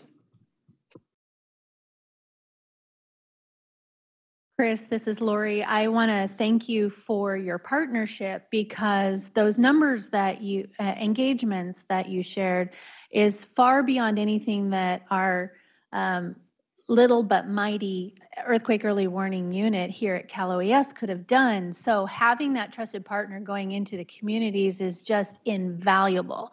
So my question to you is, as we start to explore other community-based partners, what gem or word of wisdom would you provide? What's the best way to get people to download the app and kind of internalize or want to learn more about how to be prepared for earthquakes? I think the thing that we've learned out there, especially doing it, is first of all showing them those steps, because a lot of times we'll have that initial conversation. Are you prepared for an earthquake. And you wouldn't imagine how many people say yes until you really have that conversation with them about what's needed to be prepared for an earthquake. So, really training them and educating them on how to be prepared for an earthquake, what's really needed, is probably the most important thing that we've learned from it. And then also, there has to be a draw to get them to engage with you, right? You want to make sure you're able to give something back to them when they come to you. So to draw people to our tabling events, it was those incentives. That's why I put it on here. It was such a big draw to have something at your table to actually get people to engage with you.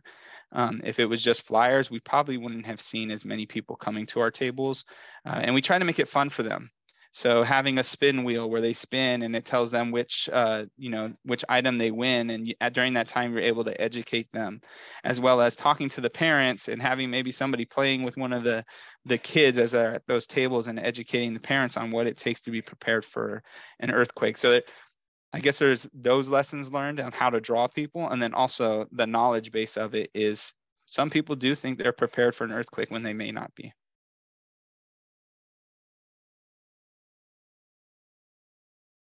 Hey, Chris, I have a question. This is Jose with Cal OES. Could you talk a little bit more about the population that you served with the events that you guys put on? Yeah, so the goal was to really focus on some of the underserved communities. So we really went to some of the underserved communities, maybe out in some of the rural areas. So we wanted to make sure we were targeting some of those. So the different high schools, the different community events that are just at parks, those type of things. So, community, I guess you would call it engagement centers or community resource centers that we have in our area, which are operated kind of for families, would kind of drop in and also operated at times by First Five, those type of programs. We would want to be at those locations. So we were at a lot of those, but we also attended events just where people normally wouldn't expect kind of an education or outreach position to be. So we attended something called like a tamale festival. We went to some of the Lunar Festival in Riverside. So that way we can target some of the underserved communities or some that normally wouldn't even have knowledge on the MyShake app. So we went to some of those events that kind of outside of the normal scope of where people would be from the social services spectrum. So that's kind of what we did. Our target was to really get to those communities that may not have heard of the MyShake app. Thank you, Chris. If you don't mind, I'd like you to stay on the line if you can. We're going to go through a few more of the education outreach presentations, and we're going to open up for public comment at the end, if you don't mind. Yeah, of course. With that, I'd like to turn it over to Deputy Director Lori Najura. Thank you. So I get the privilege of speaking to some big initiatives that are getting ready to be kicked off because John, who is our senior over outreach and education, unfortunately was unable to be here today. Unfortunate for him because these are his babies and I hope I do them justice.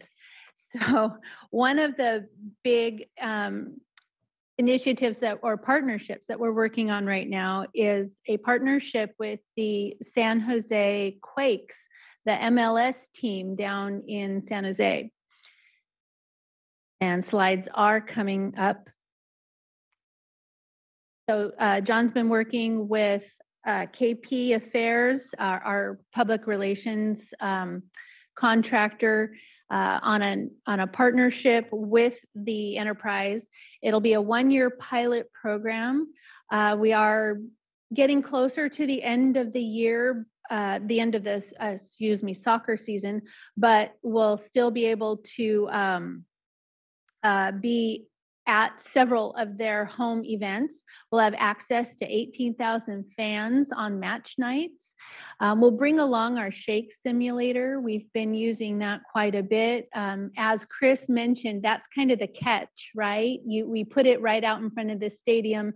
In fact, the stadium itself has kind of this ante area where before you enter the stadium proper, where they have booths and other demonstrators. And so we'll put the Shake simulator there. We'll get to talk to folks as they're going into or coming out of the simulator. We'll have an education day with the CEO and the team. There will be multiple billboard signage opportunities, PA, radio ads, social media that'll be part of this initiative. And one of the things that we're really looking forward to is we actually get to use some of their players in developing these videos, these PSAs in support of MyShake downloads. Next slide. So, one of our goals is to educate and encourage these attendees at the games to download the MyShake app, to become more earthquake prepared. They also have, as part of the enterprise itself, a business organization or a business group that we would have access to. So getting information about earthquake early warning and automated actions to these various businesses in and around the Bay Area will be fantastic. And then kind of the overarching goal is to walk away from this pilot with this model that we can then use with other public venues, sports teams in California, et cetera.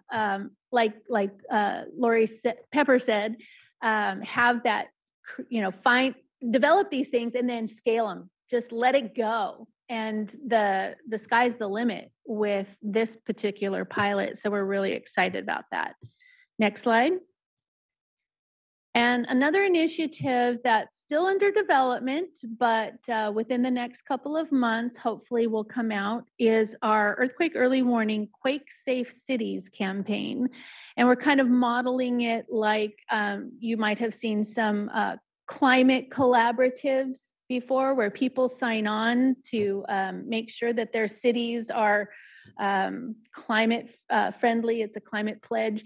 Well, we're looking to do the same. And we hope to get mayors to commit to actions to make their cities earthquake prepared, things like downloading the MyShake app, doing social media for us, maybe even exploring implementation in city buildings and other facilities, things like that. We'll have a web page that we're in the process of creating at earthquake.ca.gov. And each time we get a new city to sign on to our initiative, we'll put their city seal up on the website, and we'll ask them for quotes, and we'll follow their social media, and we'll see how big this can get. So each and every one of you that's in a different city, start talking to your city leadership. Let's see if we can get them on board early on in this initiative. Thank you, Lori. And with that, we'll now transition to our administrative analyst, Samantha Lane, to discuss some of the recent outreach events.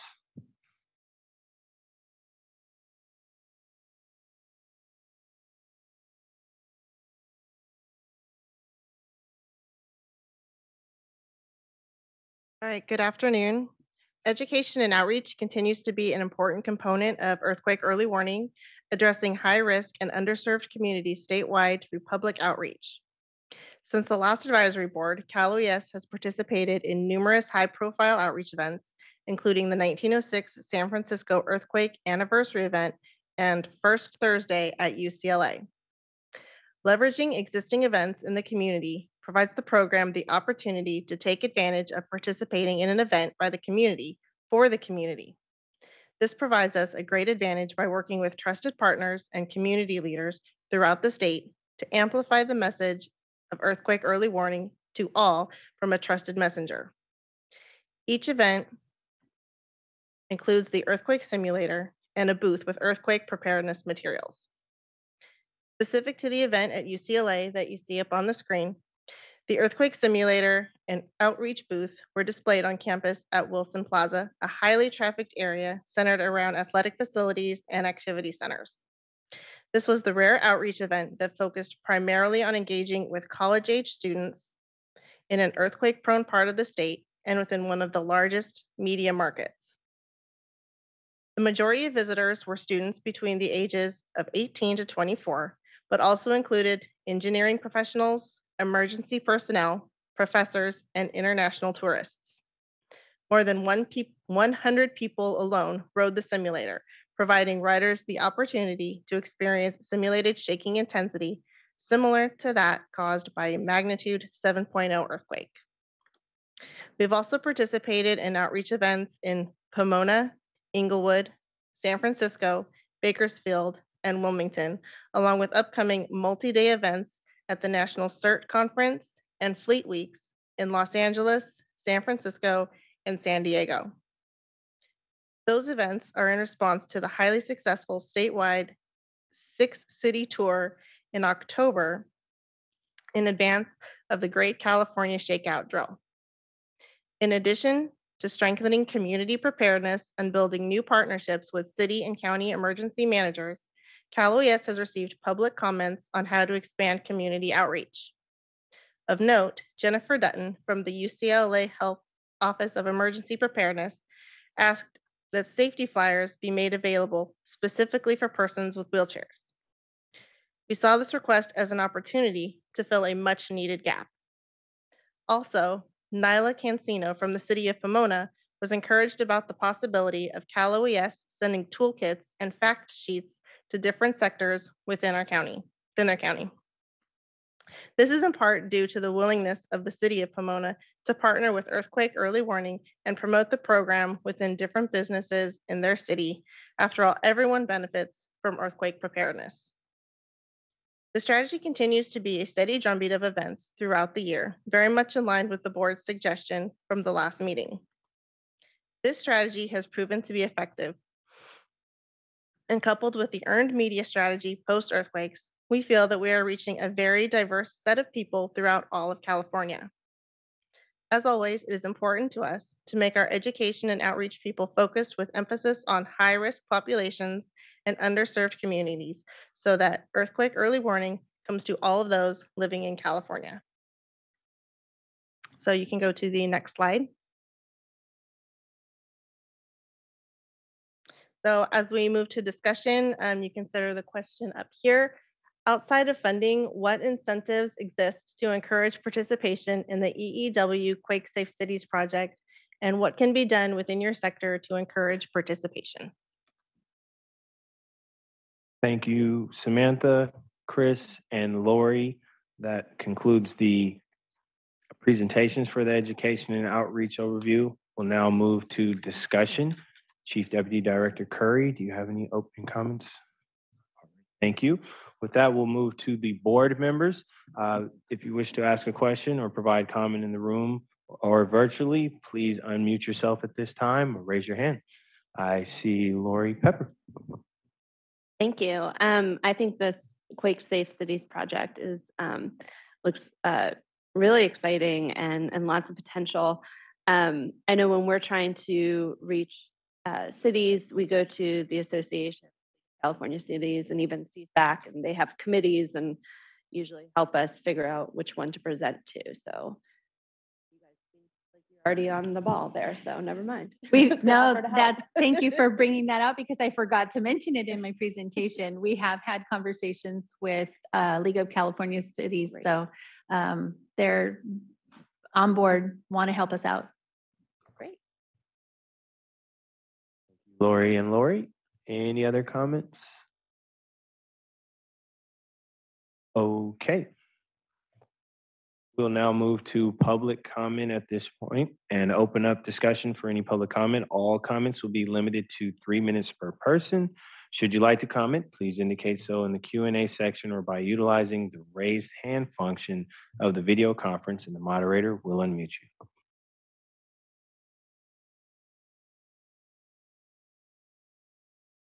All right, we will now move into the system operations update section of the meeting.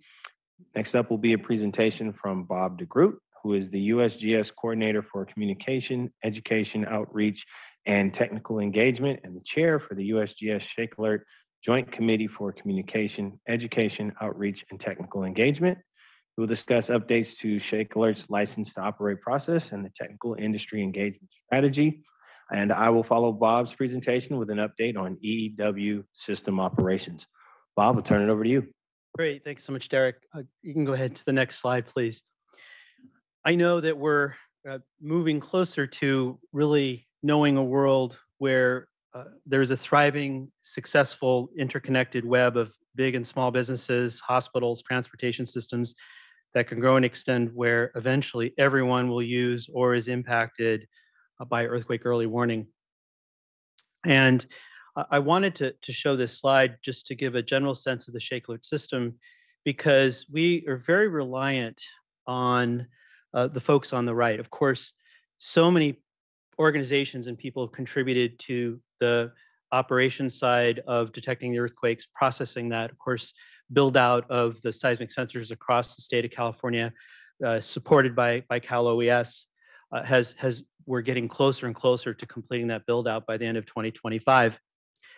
One thing that, of course, on the far right is that we're dependent on these third-party organizations to be able to produce and deliver Shake Alert powered products and services. And so we are moving in the direction of trying to find ways to build that out. And this is sort of the core of what I'm going to be talking about today. What I'd also first like to talk a little bit about is the connection between the earthquake detection and information processing, producing the Shake Alert message, which ultimately gets turned into alerts, the interface between that and the third-party folks. And the next slide shows our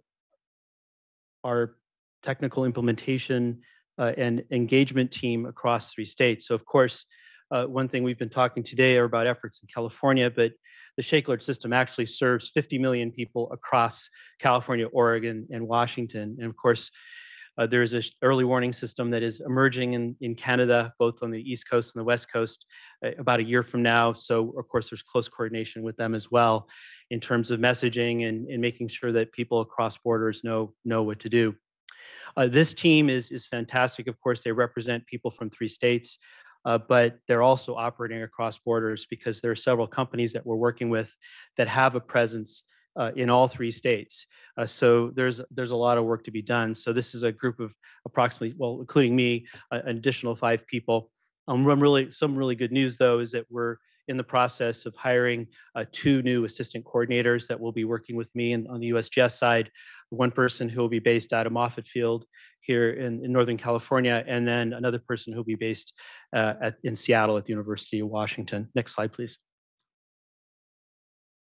So what I'm showing here are key 5 sectors that we've been really focusing on over the last so many years, 4 or 5 years now, and trying to get Shake Alert powered products and services into these environments. And we've been successful in many cases, and I'll show a couple of examples here in a bit. And of course, this is what we're looking for is expansion. Again, this is where I'm going to end up today with my presentation in terms of what we're doing. Our goal is to build an earthquake early warning industry to something where we can realize this is where it's in everybody's hands. It becomes a part of everyday life. Next slide, please. So just some highlights from some of the projects that we've been working on recently. And one of the highlights is that Shake Alert expansion to all 7 passenger lines of Metrolink. This was a big thing. Positive train control has been a big deal in the train industry for some years, but essentially what was developed is an interface between the Shake Alert system and positive train control. It's called the Commuter Railway Seismic Interface. And that was a big development project that actually took years to produce. And now there is enforced stopping on all 7 lines. Now, while it's not California, we did have an implementation. Our newest LTO is at Allen Science Institute in Seattle, where the laboratories are outfitted with alerting capabilities.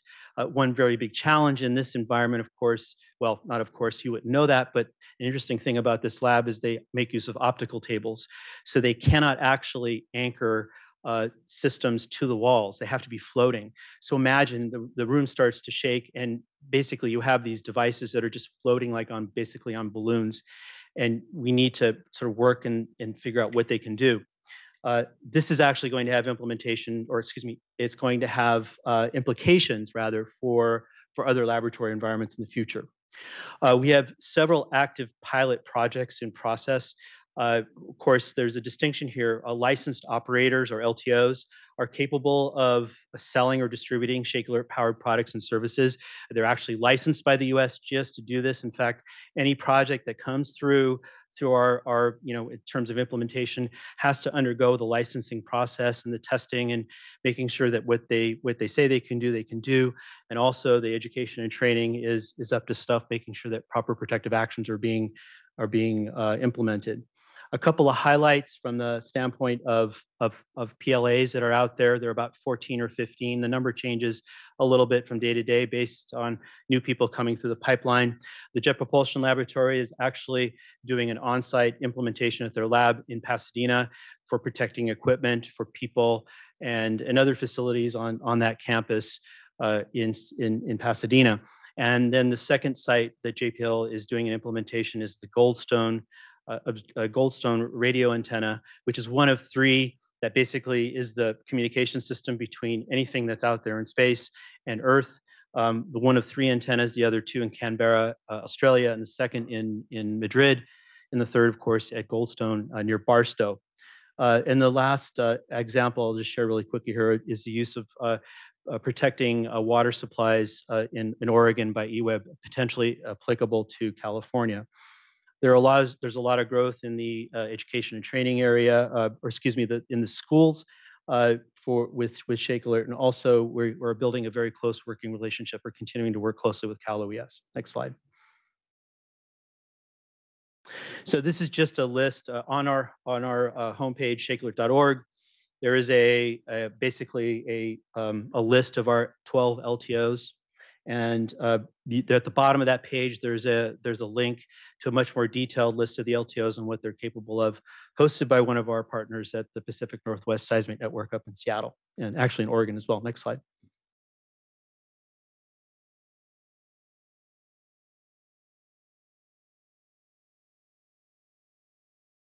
Oh, yeah, thanks.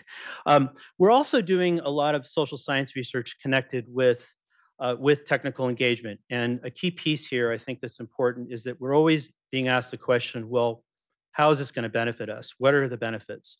And I think something we may have learned today from conversations is that there's this area of counterfactual thinking, which I won't go into a lot of detail because I know my time is very limited. But the point here is that we are trying to find ways to express the value of bringing earthquake early warning into various environments.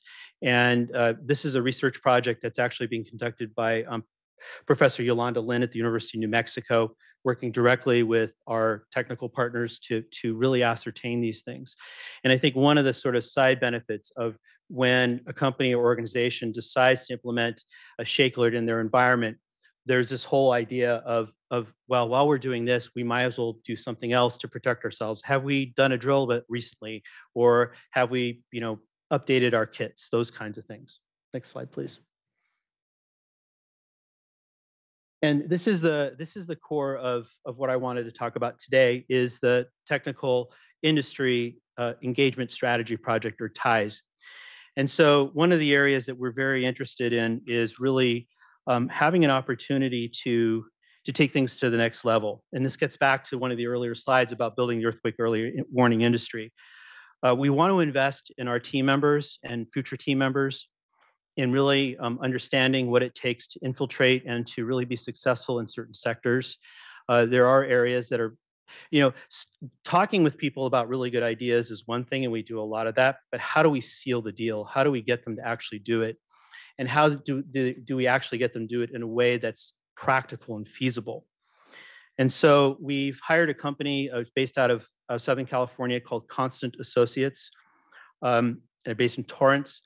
And what we're doing are three things. We're developing a strategy where basically how do we do a deep dive into these industries, into these sectors. So the 5 sectors that I included in the earlier slide, but also the additional sectors that are in Presidential Priority Directive 21, which is listed on there, which is an expansion of those sectors. And many of the sectors that were mentioned earlier, of course, are included on that list. What we want to do is the strategy is going to take us out to 2026. So we're, in addition to the strategy is, of course, what are we going to do? The action plan. Our team admitted to me that, well, they're not marketers. So how do they actually go about, actually pushing this forward in a way that's practical and that they can do a good job with it? The third component is a toolkit that will develop additional resources that we may have not have developed to date. This is going to be up to a 3-year project. We've funded years 1 and 2 already. Year 1 is, of course, already in motion. Year 2 is being funded out of current fiscal year resources from for my budget for the project. And one thing I also want to feature here too is that this is not being done in a vacuum. We actually have formed what we call a focus team. This is within sort of our larger strategic effort to include folks from all 3 Shake Alert states to be involved in providing some oversight, feedback, just basically helping us get the program to where it needs to be and make sure that the resources that are developed are useful. And so we've included members from of course, all 3 states from our technical engagement team. From Cal OES, we have Megan Sullivan involved with the group, who will be joining us for the focus team. And also, I think some of you probably all know and remember Alistair Hayden, who is now at Cornell University as a professor of practice. He will be joining the group as well. So we're trying to garner participation across the board. And so what we want to do is make sure that if we go through this program, this project, we're going to be able to continue to build out our technical partner base, which is the major goal of this. Next slide, please. And I think that's the last one. Thank you for your attention. Any questions? Thank you, Bob. Right now, we'll open it up for discussion. Chief Deputy Director, any questions? And open to the board members.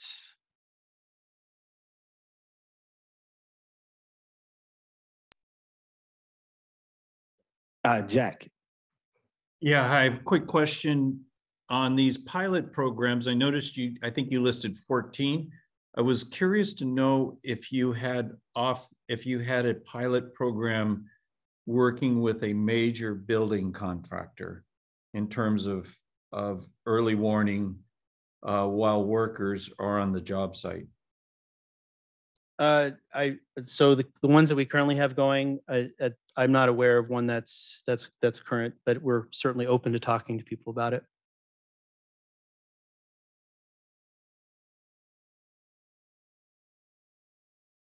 Okay, any other questions? Oh, Jose.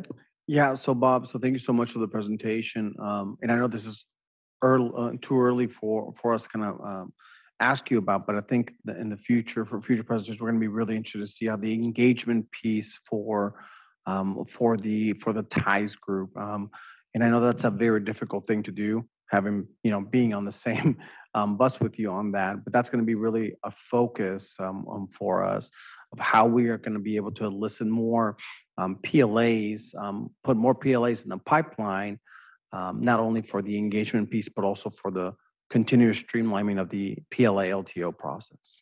Absolutely. And so the first, of course, we've had the kickoff meetings with Constant already, and my team lead for this project is Tal Edgecombe at the University of California, Berkeley. She's sort of leading the group that's this focus team. And one of the first tasks is development of project management plan. So certainly you'll have access to that to see where we're taking the project. Of course, it's going to take a while to get ramped up in a way that we can actually implement some of these things. We're trying to set up I don't want to get into a situation where we wait a year and oh, now we can start, and that's not what we want to do. We actually want to be able to do things right out of the gate. So I'm certain there may be sort of actionable things, as I think what you're referring to, Jose, that we can jump into immediately and really get things moving. This is going to be a learning process. Again, we've never done anything like this before, and I think even our contractor is like, wow, this is interesting and this is very new. So we'll see where it goes. Okay. Was there a question? Yes. Thanks, Jose. Bob, so you've heard all the things that we're working on with outreach, research and development initiatives, things like that. And our goal is is really to try to get people into implementation of automated actions. And a lot of that will be connecting them with the vendors that are already LTOs. But in some cases, they'll have proprietary systems and they'll want to pursue the LTO themselves. So my question to you is, this ties group, is that really where we can bring the information about these folks that have expressed interest to you, or is it more of a personal relationship where we just pick up the phone, maybe have regular meetings with you? We've got to figure out a way, if we're going to be bringing in all of these folks that want to explore the possibility of automated actions, we don't want them to get jammed up, because the more time it takes for them to get started, they'll lose interest and drop out. So any suggestions on how we can create that pipeline between what we're doing here at Cal OES and getting them through LTOs, if that ends up being the path? That's a really good question. And yeah, we need to talk some more about this. I think there is, of course, I've really enjoyed working with Derek and the team. And I know that we have a good working relationship. So I think we can start talking about pathways of implementation. I really think that there's going to be, it's a very iterative process in terms of the, getting people who are interested, and let's get going and let's get them go through the process. Yes, we have the pipeline for that, and we can customize things from the Cal OES and then jumping into the licensing side with the USGS. We can do that. As we learn about ways to get into these other sectors, then of course we want Megan and others to take the knowledge back to Cal OES to say, hey, let's try this. So I think that I'm always happy to talk more and do more to make it happen. So I think it's very doable. I think we already have a pretty good way of working together. So I think it'll be fine. And of course, I think regular meetings potentially to discuss potential areas where there are where it appears to be sort of things are getting jammed up a little bit. We just need to be very honest with one another about sort of snags, and let's just try to fix them. And I'm very encouraged by us staffing up. We been doing it for about 7 years on my own. We had somebody for a while, but she moved on to another position at the Department of Energy. And so hopefully we'll have these folks on board here soon. So we'll have more people to work with us. So thank you for your question. Yep. I'll say just one quick follow-up. I do think it would be wise for us to make our contractor KP Affairs available, because they have kind of taken on this piece of implementation for us. And I do think that there may be some lessons learned that we are able to pass on to the ties group, and particularly Constant Associates. So. Right, and when it comes to licensing as well, I think that we do have resources at our headquarters in Reston to talk about license agreements and technical performance guidelines and what constitutes success. And I think knowing what's needed, and maybe you're talking about something slightly different, Jose, but knowing what's needed right from the beginning, which we try to do with our potential pilots, is critical so that we don't set them up for failure far down the line. So. Sorry. I was really more focused on the engagement piece. Oh, yes. Okay. Yeah, so I think Pardon me. I'm sorry. Yeah, yes. But I see what you're saying. So yeah, I think there's some natural lessons learned that we can kind of provide. Absolutely. Yes. Yes. A follow-up for me too. So as I think about like our airport feasibility study and other sectors, and your priority sectors and our priority sectors, they align, very, very absolutely. We're going to need more vendors, right, to create these Shake Alert powered products, and so that there's a solicitation that has to occur there too. And I'm not a business person, but when we do our feasibility study and we see these potentials, I'm just going to throw it out there. Maybe we can work together on going out into the business community and trying to find people to create these products, right? I mean, I don't want to cross any lines that I'm not supposed to as a state agency personnel, but very interested in exploring that possibility Yeah. with you too. And this is really where TIES is going to inform us in this area, because we have the existing LTOs that have devices that can do multiple things, and they're allowed to do certain things under their statement of work. Or if they realize a new opportunity, they can develop something new and to meet this need. So there are a lot of ways to do this. So I don't have all the answers, but I think that we'll have some good strategies from this group. But also, I think we may be able to do some things in the meantime. I'm not a person who like just likes to sit around. I want to get going. So we'll see what we can do. But I just enjoy the fact that we're continuing to talk. So thank you. Okay, with that, we'll move to public comment. At this point, we'll open up discussion for any public comment. All comments will be limited to 3 minutes per person. Should you like to comment, please indicate so in the Q&A section or by utilizing the raise hand function of the video conference, and the moderator will unmute you. Okay, seeing none, we'll transition to the system ops updates from EEW. Thank you, Bob. Thank you.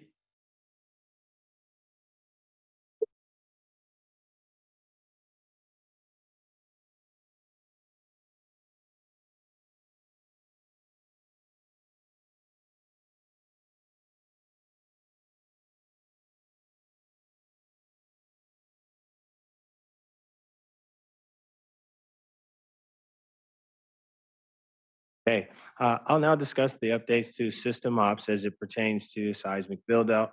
As mentioned before, with the continued development and nearly completed build-out of the Q's system, we are looking toward operations and maintenance with a focus on refurbishing and upgrading outdated stations as we continue to connect to the state microwave.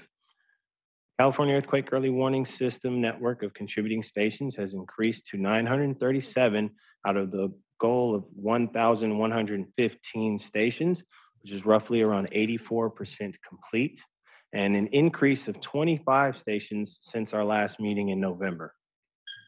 Next slide, please. CalOES and our partners have completed 600 out of the 702 planned Q's funded EEW stations, an increase of 68 stations since November 22. There are a remaining 102 stations pending completion. CalOES Public Safety Communications continues to work to connect EEW stations into the state microwave network and secure tower and vault leases.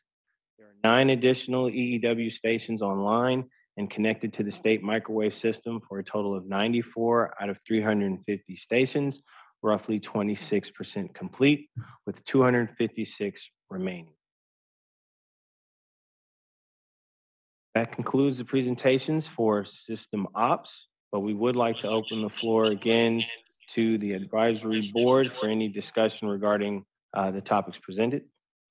I'll check back with you, Chief Deputy Director. Any comments? And again to the board. Right. And again, we will open it up for public comment with 3 minutes per person. Please raise your hand or use the Q&A section to indicate that you have a comment or question.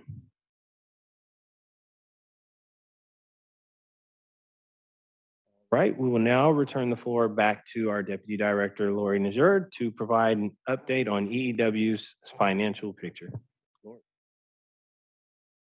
So most of you will remember that this year, this current budget year, we are on our first year of ongoing general fund for the Earthquake Early Warning Program, which was just a great move for us, because instead of having 1 year at a time, now we can expect ongoing funding. So currently, we're in the process of getting all of our 2022-23 spending plan contracts executed before the end of the year. That will equate to, well, we have $17.1 million ongoing general fund. That covers administrative the administrative part of it. It covers the system build out or maintenance and operation as we're now transitioning, as you heard Derek say. It also funds our outreach and education and our research and development. So here you have, and we've talked today about some of the items that are being funded through the 2022-23 spending plan.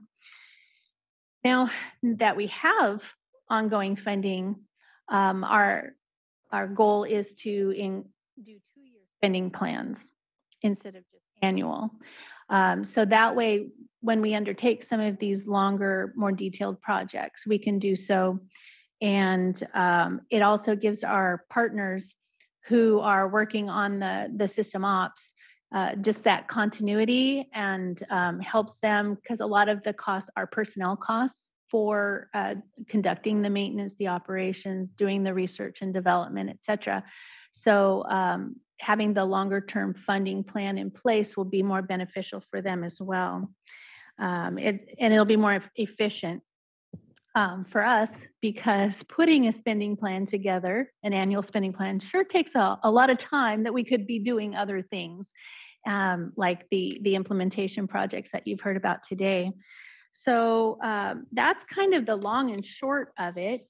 Any questions about the funding for the program?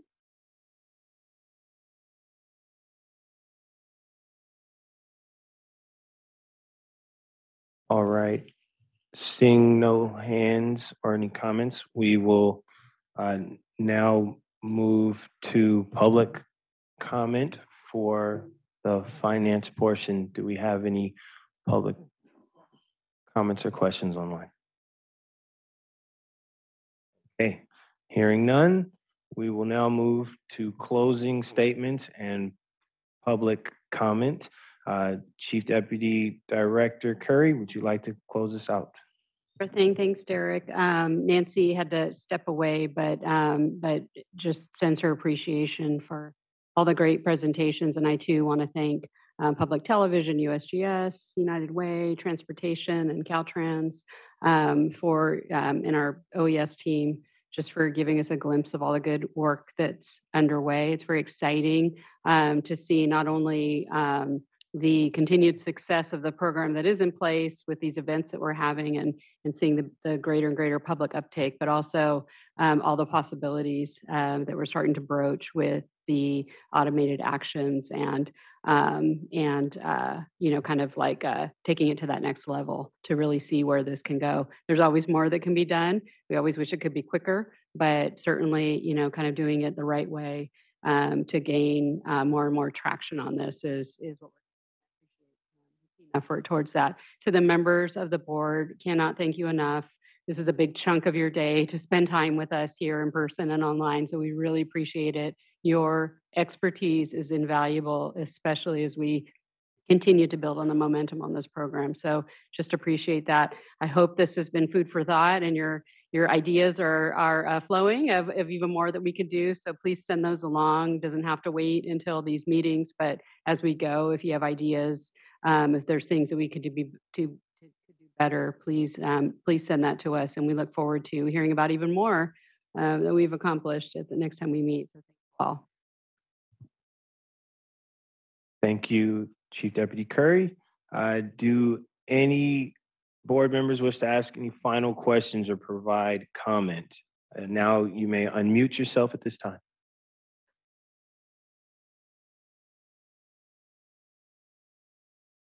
At this point, we will open up discussion for any public comment. All comments should be limited to 3 minutes per person. Should you like to comment, please indicate so in the Q&A section or by utilizing the raise hand function of the video conference, and the moderator will unmute you.